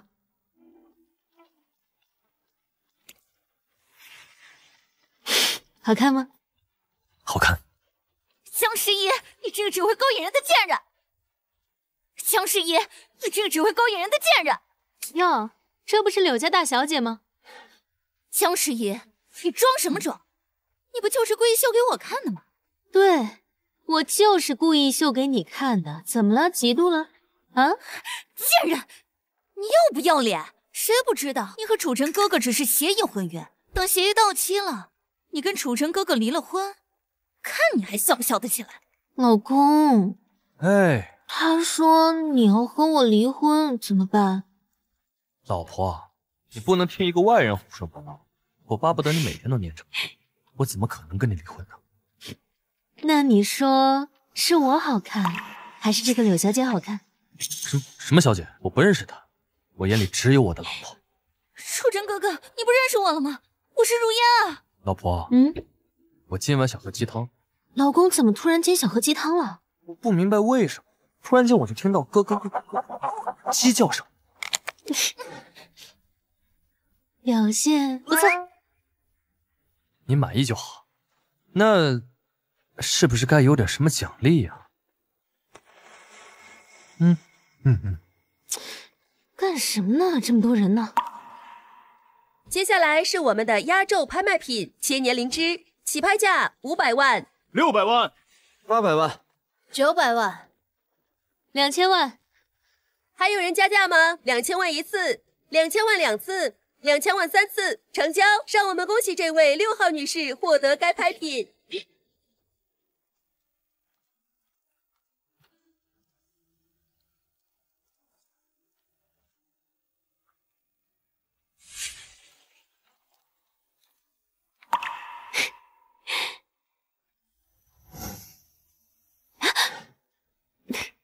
不知道男人的胡子不能乱碰啊？是吗？我偏要。这里还是回房间。你现在就是一个被楚家抛弃的弃子，还把自己当成高高在上的大少爷啊！今天要不是老爷子寿宴，你以为你有资格出现在楚家的宴会上？老公，你有闻到什么味儿没有？不是我说你，你早上出门都不带刷牙的吗？说话怎么这么臭啊？什么时候轮到一个女人说话了？女人？怎么？你不是你妈妈生的，你是石头缝里蹦出来的呀？大哥，看看你带的这个女人，在公共场合讲话竟如此粗俗。老公，你有没有听到狗叫啊？大哥，你现在都愿意为了几个臭钱和这么粗俗的女人在一起了吗？哎，你说的太对了。我江时宜除了钱多，我别的什么都没有，我就是愿意用钱包养我老公。怎么了？我老婆说的对呀，我现在每天的生活什么都不用干，就想着怎么花钱。我可太满意现在的生活了，这又不是什么悲惨的事情，好过有些人想吃软饭还找不到地儿吃。行，一会儿有你们好看的。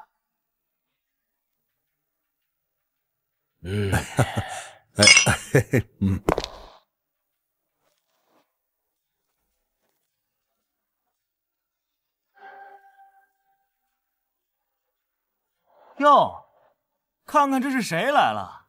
大侄子，听说你破产以后被一个女人包养了。大伯，话可不能这么说。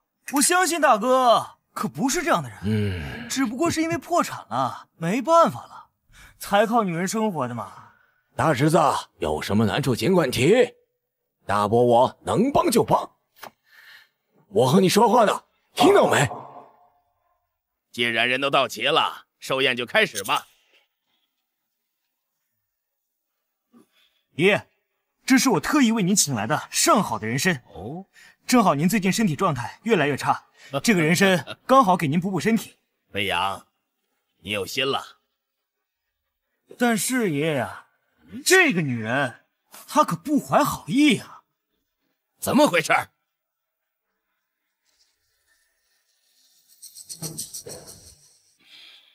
爷爷，刚才我看到这个女人送您的寿礼，竟然是一颗药丸。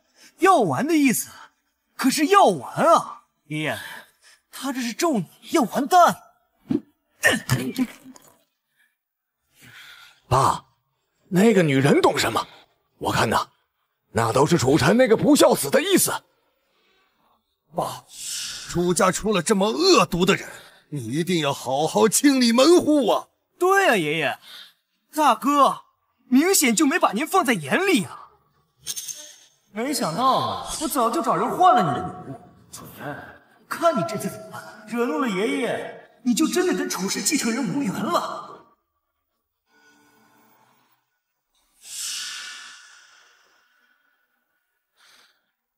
爷爷，真正的礼物在这儿。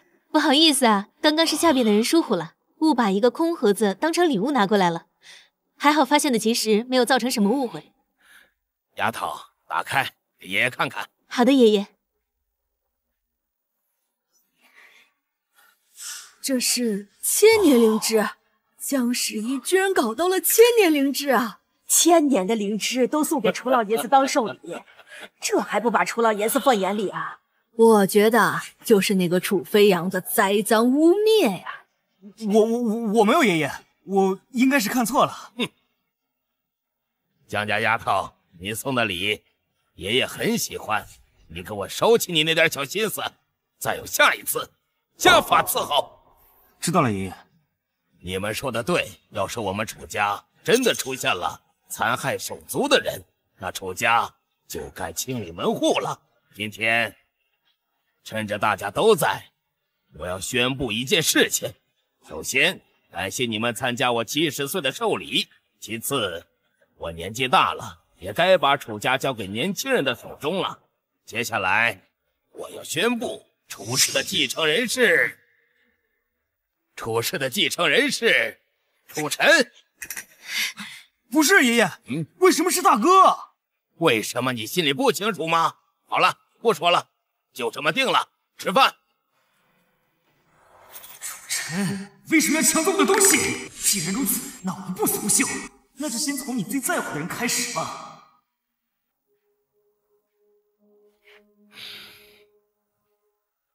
楚晨，你给我来一趟。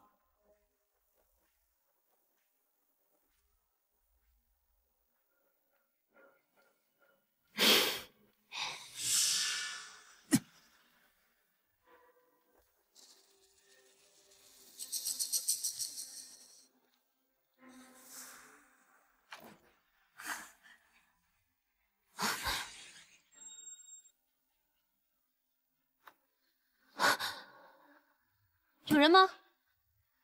外面有没有人？还有人在里面呢！哈哈，你就叫吧，你把喉咙叫破，也不会有人来救你。有没有人？救命啊！救命啊！有没有人？有没有人？快救命啊！有没有人？有没有人？有没有人？救救我！主持人，救救我！有没有人？这边项目已经在跟进了。救命啊！十一，救救我！你先去吧。有没有人？救命啊！有没有人？救命啊！十一，你在里面吗？十一，师兄，我在里面。师兄，十一，十一，十一，十一，你让开！十一，十一，十一，醒醒！十一，醒醒！十一，干什么？你干什么？楚晨，为什么让十一出事？用不着在这儿假惺惺，让开！快给我查清楚！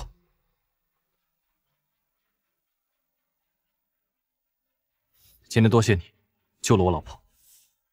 楚晨，你如果照顾不好她，就不要害她，把她还给我。不可能，十一是我的妻子，谁也别想带走。你除了给她带来危险，还能干什么？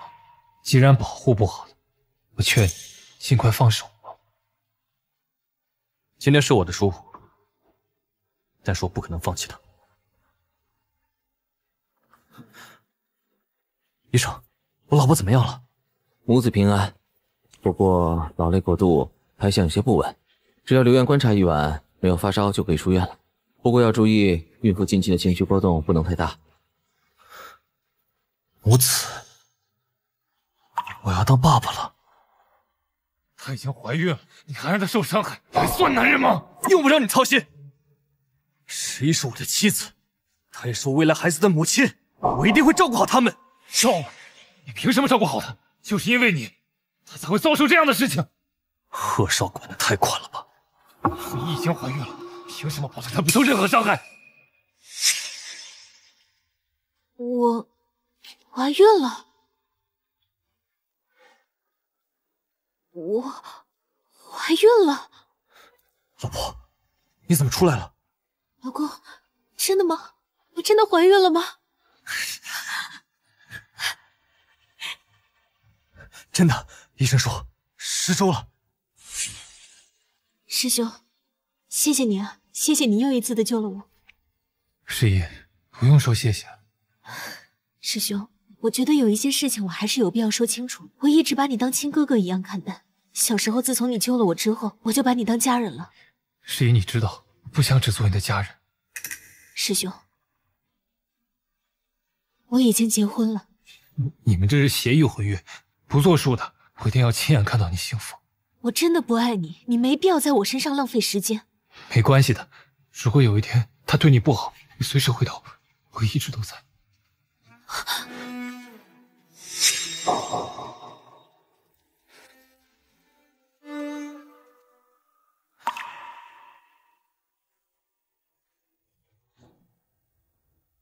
十一，以后我不会对你不好，更不会让你不开心。我会尊重你，是我的疏忽，我没有照顾好你。我知道的，不怪你。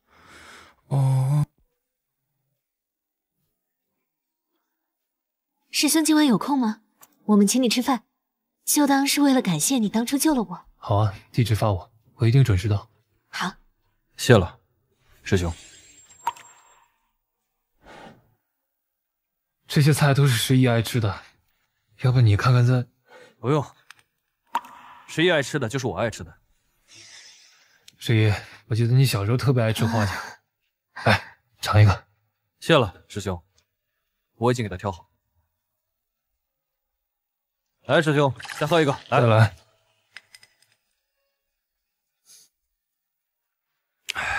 老婆，这个是新鲜熬制的上等燕窝。哎，怀孕了，好好补补。谢谢老公。楚晨，十一我从小看到大，他的命就是我的命。你要是敢对他半点不好，我马上带他走。你要是敢动他半根头发丝儿，我拼尽全力也会带他走的。什么你的命？他是我的命，他比我的命还重要。你要是敢带他走，我让你吃不了兜着走。十一，你喜欢他吗？那你要是不喜欢他，你跟我说，我马上带你走。我喜欢他，而且我现在很幸福。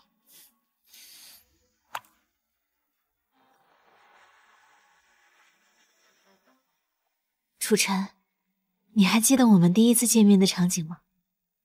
当然记得。你肯定不记得。其实我喜欢一个人很久了。谁啊？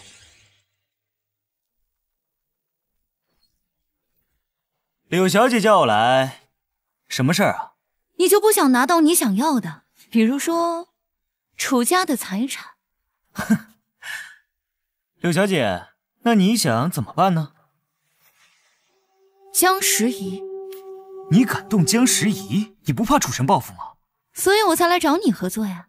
等到时候我对付江时宜，你趁机夺回你想要的。等楚晨哥哥回过头来，他想报复也没那个能力了。楚晨哥哥，只要没了江时宜，等你一无所有的时候，就只能求你，你只能是我的。柳小姐，合作愉快。合作愉快。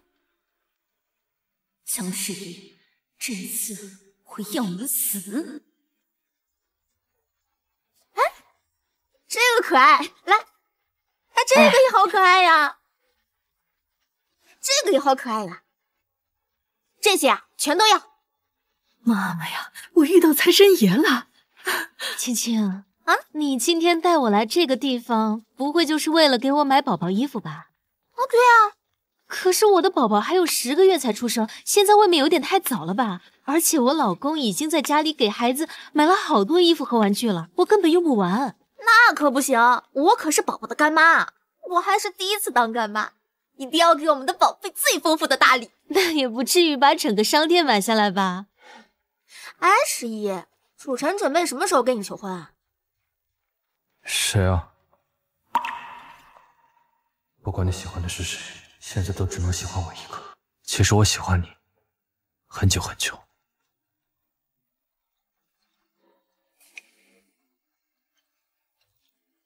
喂，如言，江十一怀孕了。你说什么？江十一怀孕了？楚晨哥哥假破产？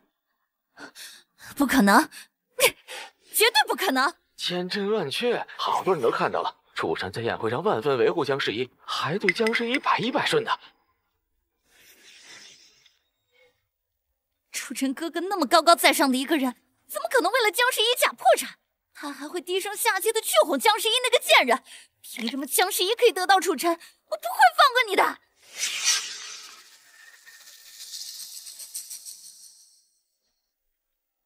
楚二少吗？我明天有个合作，想跟你谈谈。哎，十一，楚晨准备什么时候跟你求婚啊？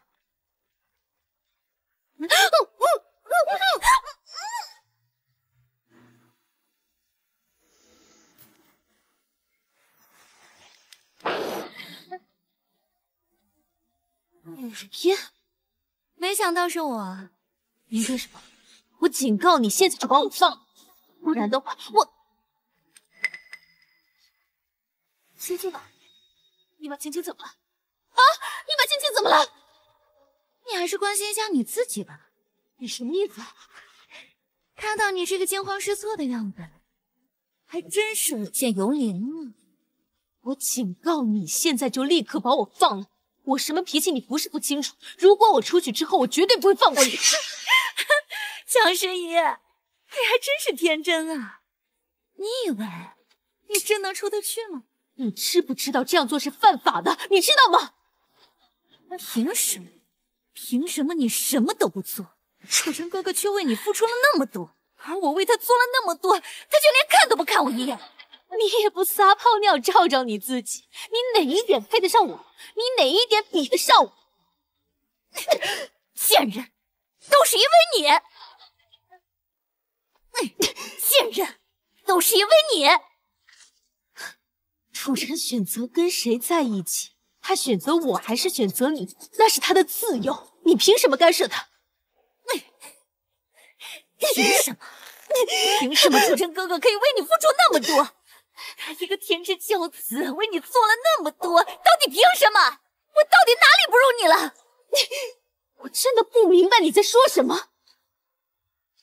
你到底在装什么？谁不知道楚晨哥哥他根本没有破产？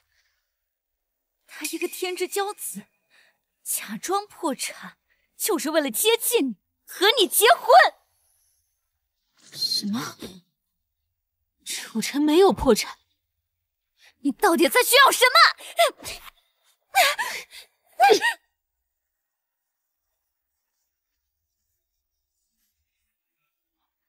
不可能！你到底是怎么挣脱的？柳如烟，我有没有告诉过你，不要欺负我？但凡让我抓住一次机会，绝对不会放过你，听到吗？江十一，你以为我一点准备都没有吗？你什么意思？不愧是一美女啊！这身材我也想看看。别干什么！别碰我！别碰我！别过来！别碰我！走开！走开！别碰我！别碰我！江十一，听说你怀孕了，你们几个还愣着干什么？给我一起上！把他肚子里的孩子给我弄死！告诉你们，我是江家的大小姐江十一。如果你们敢动我一根汗毛的话，江家和楚家绝对不会放过你们。啊！ 你们两个废物！你们以为你们不动手你们出去之后，楚家就能放过你们吗？给我一起上！别碰我！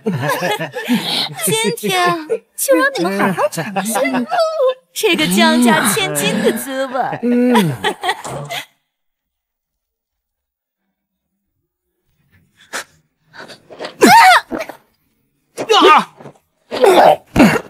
哎呀，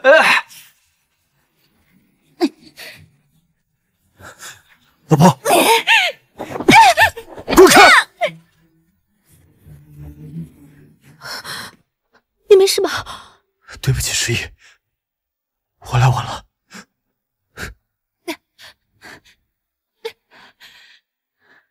楚晨，你以为江十爷还活得了吗？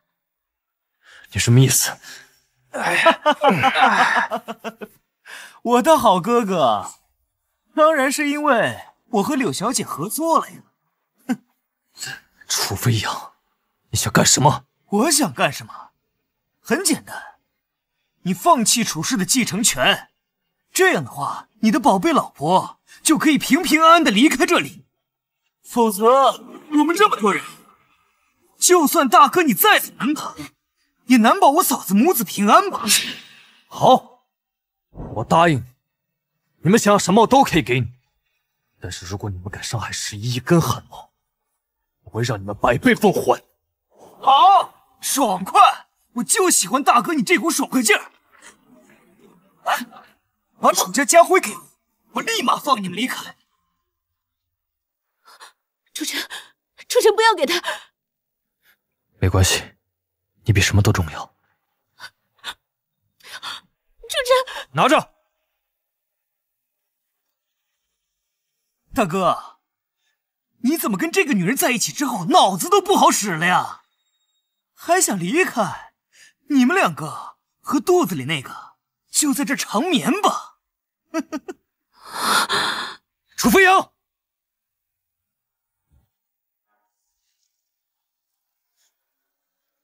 十一，十一，你醒醒！十一，楚晨，楚晨，你为什么要假装骗我？你为什么要跟我说你破产了？因为只有这样，你才会愿意跟我结婚。你怎么知道只有这样我才愿意和你结婚？因为你本性高傲，外面一直传我们是死对头，所以我只能谎称破产，才会让你有快感，才会让你有一雪前耻的感觉，才会让你愿意为了看我笑话而嫁给我。说的跟你很了解我似的。十一，我比你想象的更加了解你。你这是怎么了？没事，我没事。楚晨，我们今天是不是出不去了？不会的，有我在，就算我死，我也不会让你和宝宝出事的。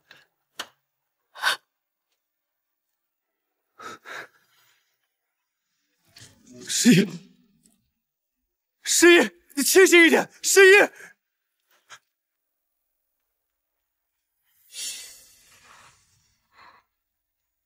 哎呀，我的姑奶奶，你可终于醒了，吓死我了！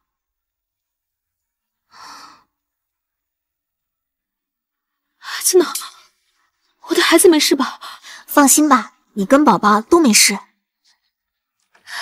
那就好。对了，楚晨人呢？楚晨他没事儿，他公司有点忙，等他忙完了，晚点就来看你。不可能啊！楚晨不会丢下我一个人在医院的。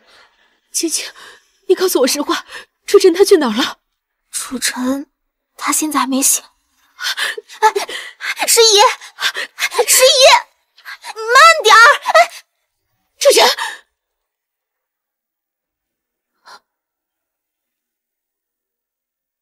楚晨，楚晨，你快醒过来呀，主持，你别吓我呀！我们的宝宝没事，你快醒过来看看我们好不好？我求求你了，快醒过来看看我们！主持，柳家大小姐柳如烟因爱生恨，绑架纵火，目前已被逮捕。主持，你听到了吗？柳如烟也算是罪有应得，她被抓走了。主持，你知道吗？我在很早很早之前我就喜欢上你了，是因为我自尊心作祟，所以我才一直没有告诉你。你快醒过来，我不能没有你，我真的很喜欢很喜欢你。我也喜欢你。你没事了，太好了，你吓死我了。十一，你刚刚说的话我都听到了，你刚说的都是真的吗？我刚刚说的是假的，我是骗你醒过来我才乱说的。小心点。你还好吗？确实，全身上下嘴最硬。你刚说的话我都听到了，这辈子都不会让你赖掉我的。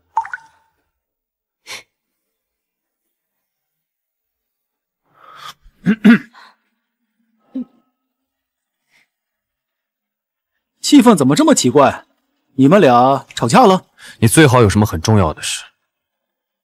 楚飞扬已经拿到了楚家家徽，现在正在联系集团所有的股东，准备把你彻底踢出去。传我消息，就说我现在严重昏迷不醒，正好趁这次机会清理集团的住处。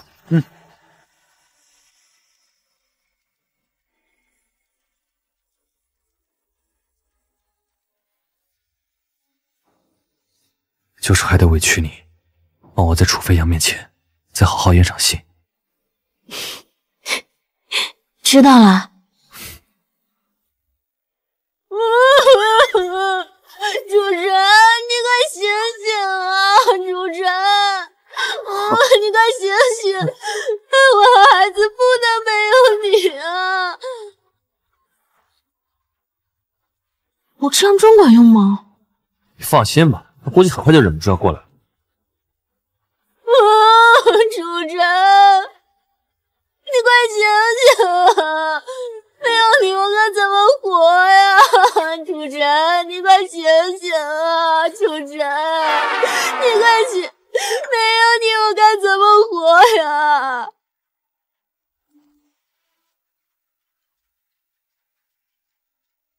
什么？你说我哥他没死，重伤昏迷住院了？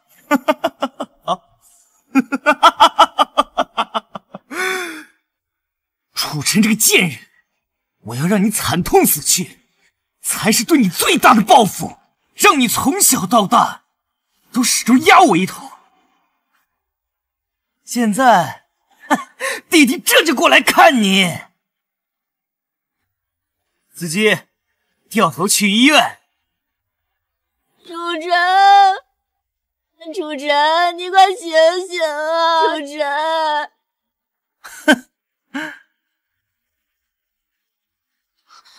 你这个杀人凶手，你来这做什么？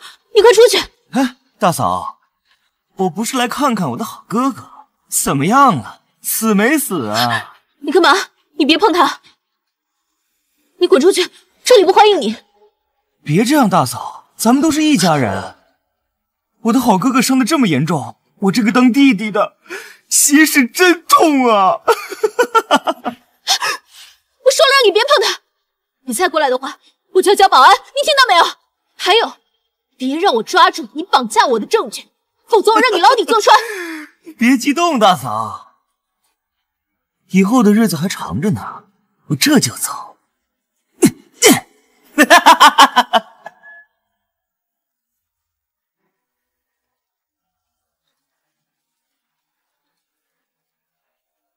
喂，楚飞扬，你立马给我滚回来！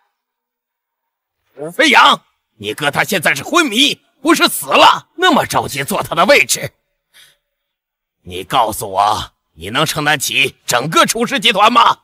爷爷，我大哥昏迷到现在，楚氏集团的股价亏了多少，您不是不清楚。与其这么耗着，不如早点把位置交出来。我就算交出去，也不交给你。爷爷，楚氏集团现在已经没有人了，您只能交给飞扬。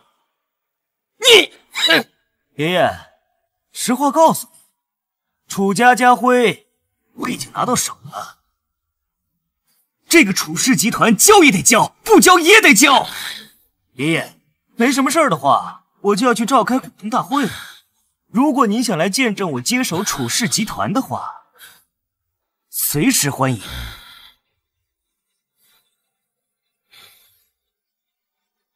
欢迎大家来参加我组织的股东大会。楚二少，据我所知，楚大少只是昏迷吧？你这么着急要篡位了吗？楚氏集团从我哥昏迷到现在，股价跌了多少，你们应该都知道吧？那我们也只相信楚大少的能力。怎么油盐不进啊？来，睁开你们的狗眼看看，这是什么？楚家辉为什么会在你这儿？当然是楚晨给我的，你们都不知道，我当时都没想要这个东西，我大哥硬塞给我。不可能，楚大少爷绝不会把楚家辉交给你的。楚家辉县如家主亲临，我刘建林同意楚二少接手楚氏集团。同意。还有人不同意吗？哎，我也同意。没人反对，那我可就接手了。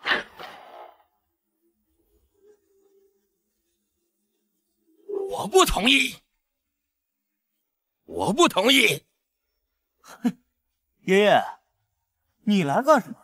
你都已经退休了，在集团里你没有话语权了。飞扬，收手吧，不属于你的东西，你再怎么努力也不属于你。你少在这教训我！从小到大，你们都更看重我大哥，凭什么？我到底哪里比不上我大哥了？如果不是因为你们偏心眼儿，我也不会走到现在这样。到目前为止，所有的一切都是我靠我自己努力得来的，我抢来的有什么不对？属于我的就是属于我的。你少把自己失败的原因怪罪到别人的头上。楚晨从小到大所有的努力，所有人都看在眼里，而你在做什么？你在吃喝玩乐的时候，楚晨在管理公司；你在不务正业的时候，楚晨还在管理公司。现在公司管理的井井有条了，你又来抢占功劳，楚飞扬，你可真够不要脸的！你说的对，那又怎么样？楚晨现在不还在医院里躺着，靠氧气管生活吗？爷爷，你还不知道吧？我大哥的事儿都是我一手造成的。我拿江诗怡肚子里的孩子威胁他，他就乖乖的把楚家辉交给我。可惜了，你没死。但是没关系，我大哥已经是个废人了呀。谁说我废了？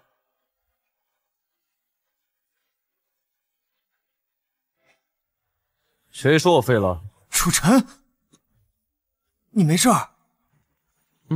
让你失望，我没事。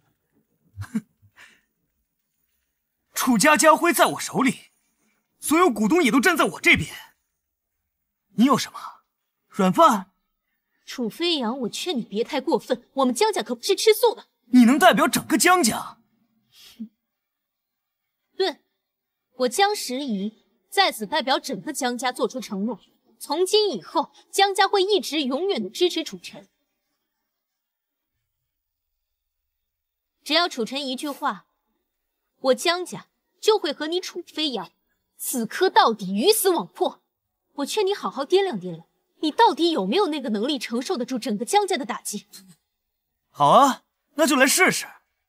是你江家的财力更胜一筹，还是我楚家的财力更深厚？老婆，你怀有身孕，以后这种粗活让我来。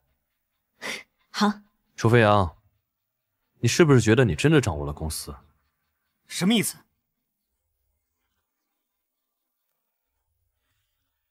对不起，楚二少，我是家主的人，我永远支持家主，绝不背叛他。什么意思？你除了个楚二少爷的身份，你还有什么？楚大少可是华尔街最大的金融大亨，你是若珍宝的楚氏集团，楚大少根本没放在眼里。楚二少爷刚刚的表演，无异于跳梁小丑，我好几次都差点忍不住笑出来。妈的，楚晨，你耍我！飞扬，你大哥他是给过你机会的。楚飞扬，你涉嫌故意伤人，我已经报警。大哥，大哥，我错了，爷爷，帮我跟大哥求求情。飞扬啊，爷爷是劝过你收手的。再给我次机会吧！我现在就在你们公司门口，你的助理已经告诉我你已经很久没来上班了，你现在到底在哪？老婆，你不会以为我只有一家公司吧？真是万恶的资本家。那我给你个地址，你过来找我吧。行。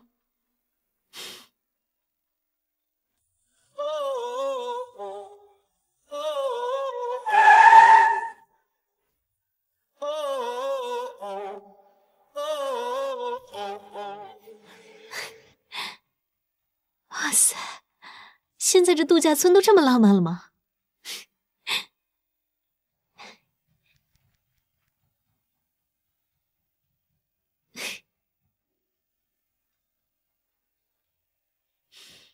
楚晨，别让我逮到你！现在居然不接我电话了，是不是我最近对你太温柔了一些？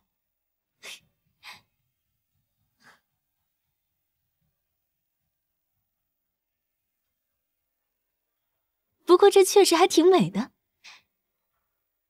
楚晨该不会向我求婚了吧？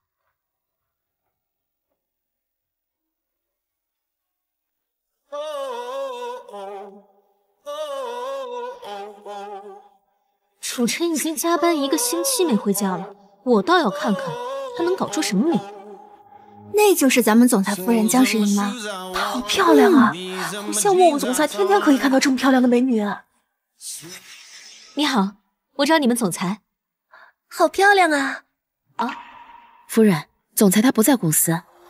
他没在公司？是的，夫人，总裁他已经1个星期没来上班了。哦，好，谢谢。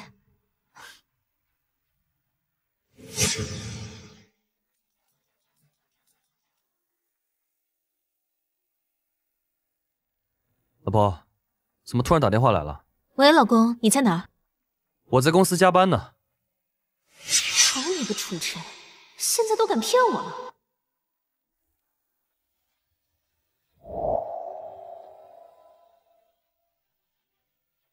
江诗怡，我还欠你一个求婚和婚礼。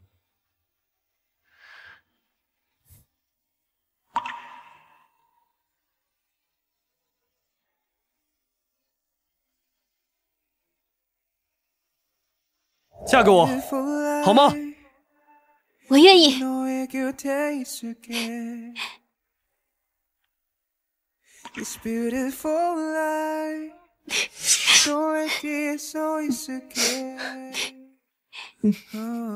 我的诗怡终于幸福了，我就知道当初我的选择没错。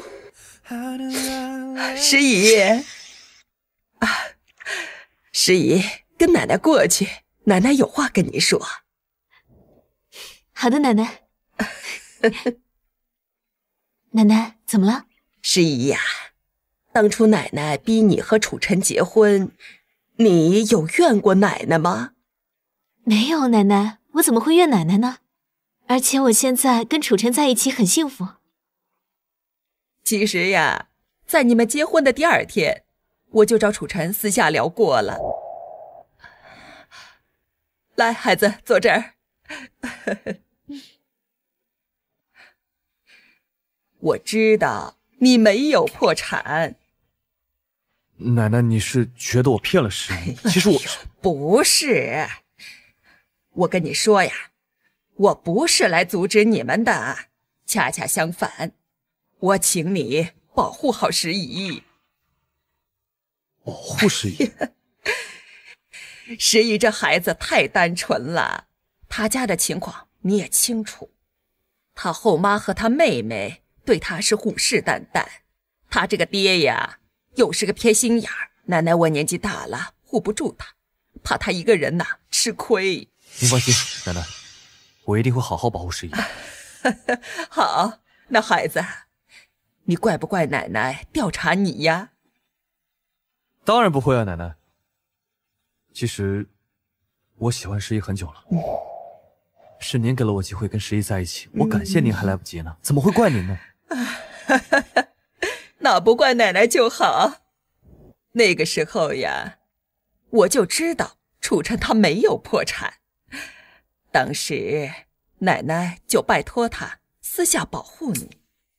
孩子，你不要怪奶奶，你这孩子呀，就是太骄傲了。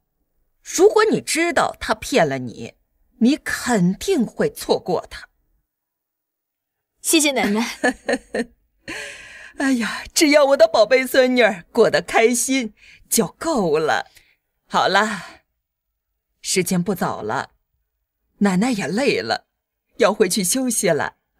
奶奶您注意身体。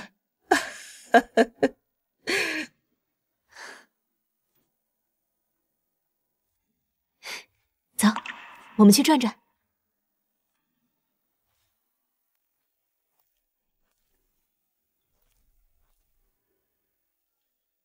这地方我以前来过。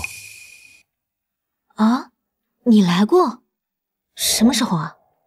附近有个度假别墅。10几岁的时候，我们每年都在各个国家度过，不太记得是什么时候。是吗？我怎么从来没听你提起过？有一年，我在这儿救过一个小女孩。你说什么？有一年我在那里救过一个小女孩啊。那时候有一伙歹徒入室抢劫，把小女孩跟保姆都给绑了，眼睛还蒙着。一共2个歹徒，都让我给打趴了。后来警察来了，我便走了。是你，竟然是你救了我！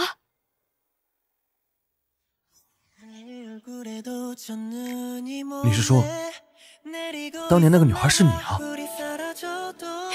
对，那个女孩就是我。这个房子原来是我家的，后来出事之后，奶奶就把这房子给卖了，觉得晦气。我从来都不知道，你说当年贺远舟救过你，是指这件事啊？原来是你，竟然是你！原来我们的命运早就被绑到了一起。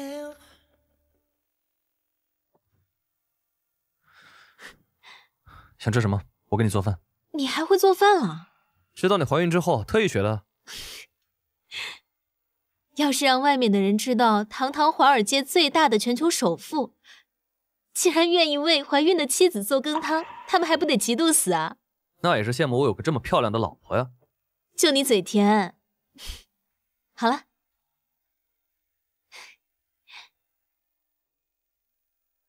给你做饭去啊。把手机给我拿一下，谢谢。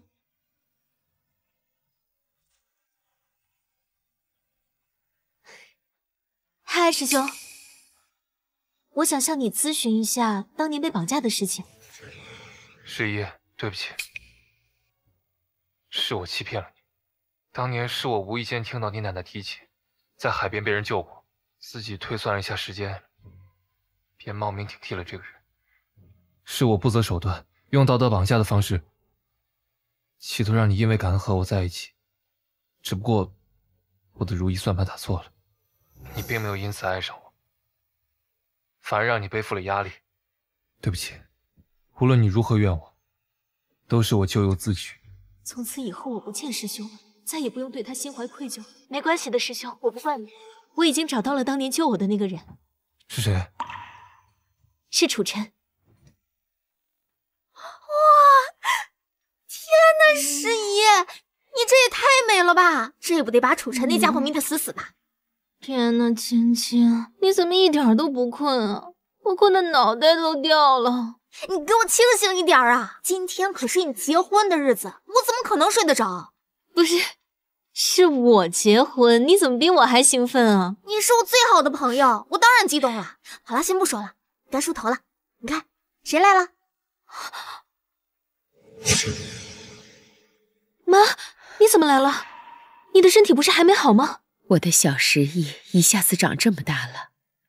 妈，我永远永远都是你的女儿小十一。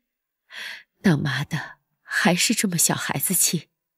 哎呀，我不管了，我永远都是你的女儿，你不能嫌弃我好吗？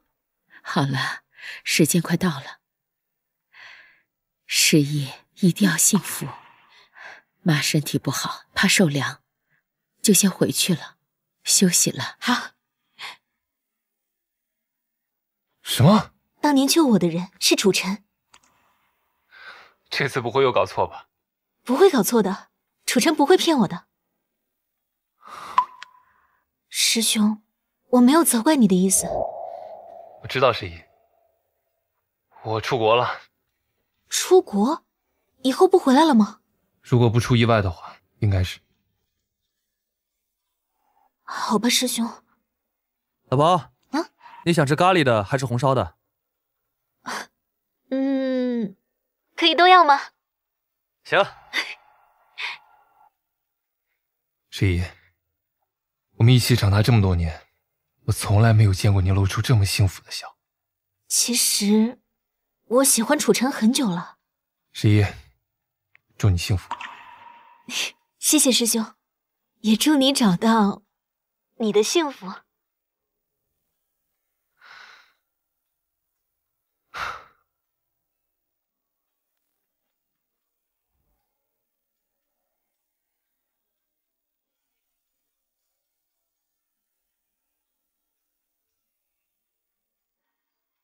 我最爱的奶奶把我送到我爱的楚晨手中，今天是我人生中最幸福的一天。要对十一好。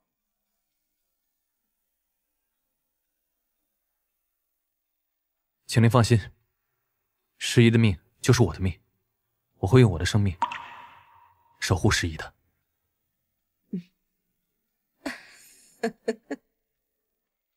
楚晨先生，你愿意娶十一小姐吗？我愿意。十一小姐，你愿意嫁给楚晨先生，作为他的妻子吗？我愿意。新郎新娘交换戒指。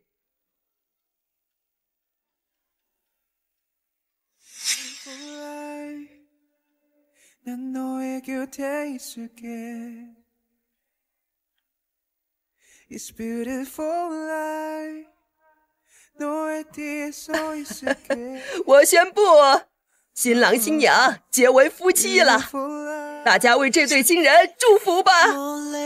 好。以后就是我太太了。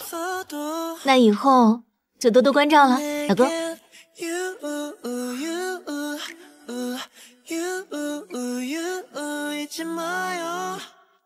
날 바라보던 내 눈빛을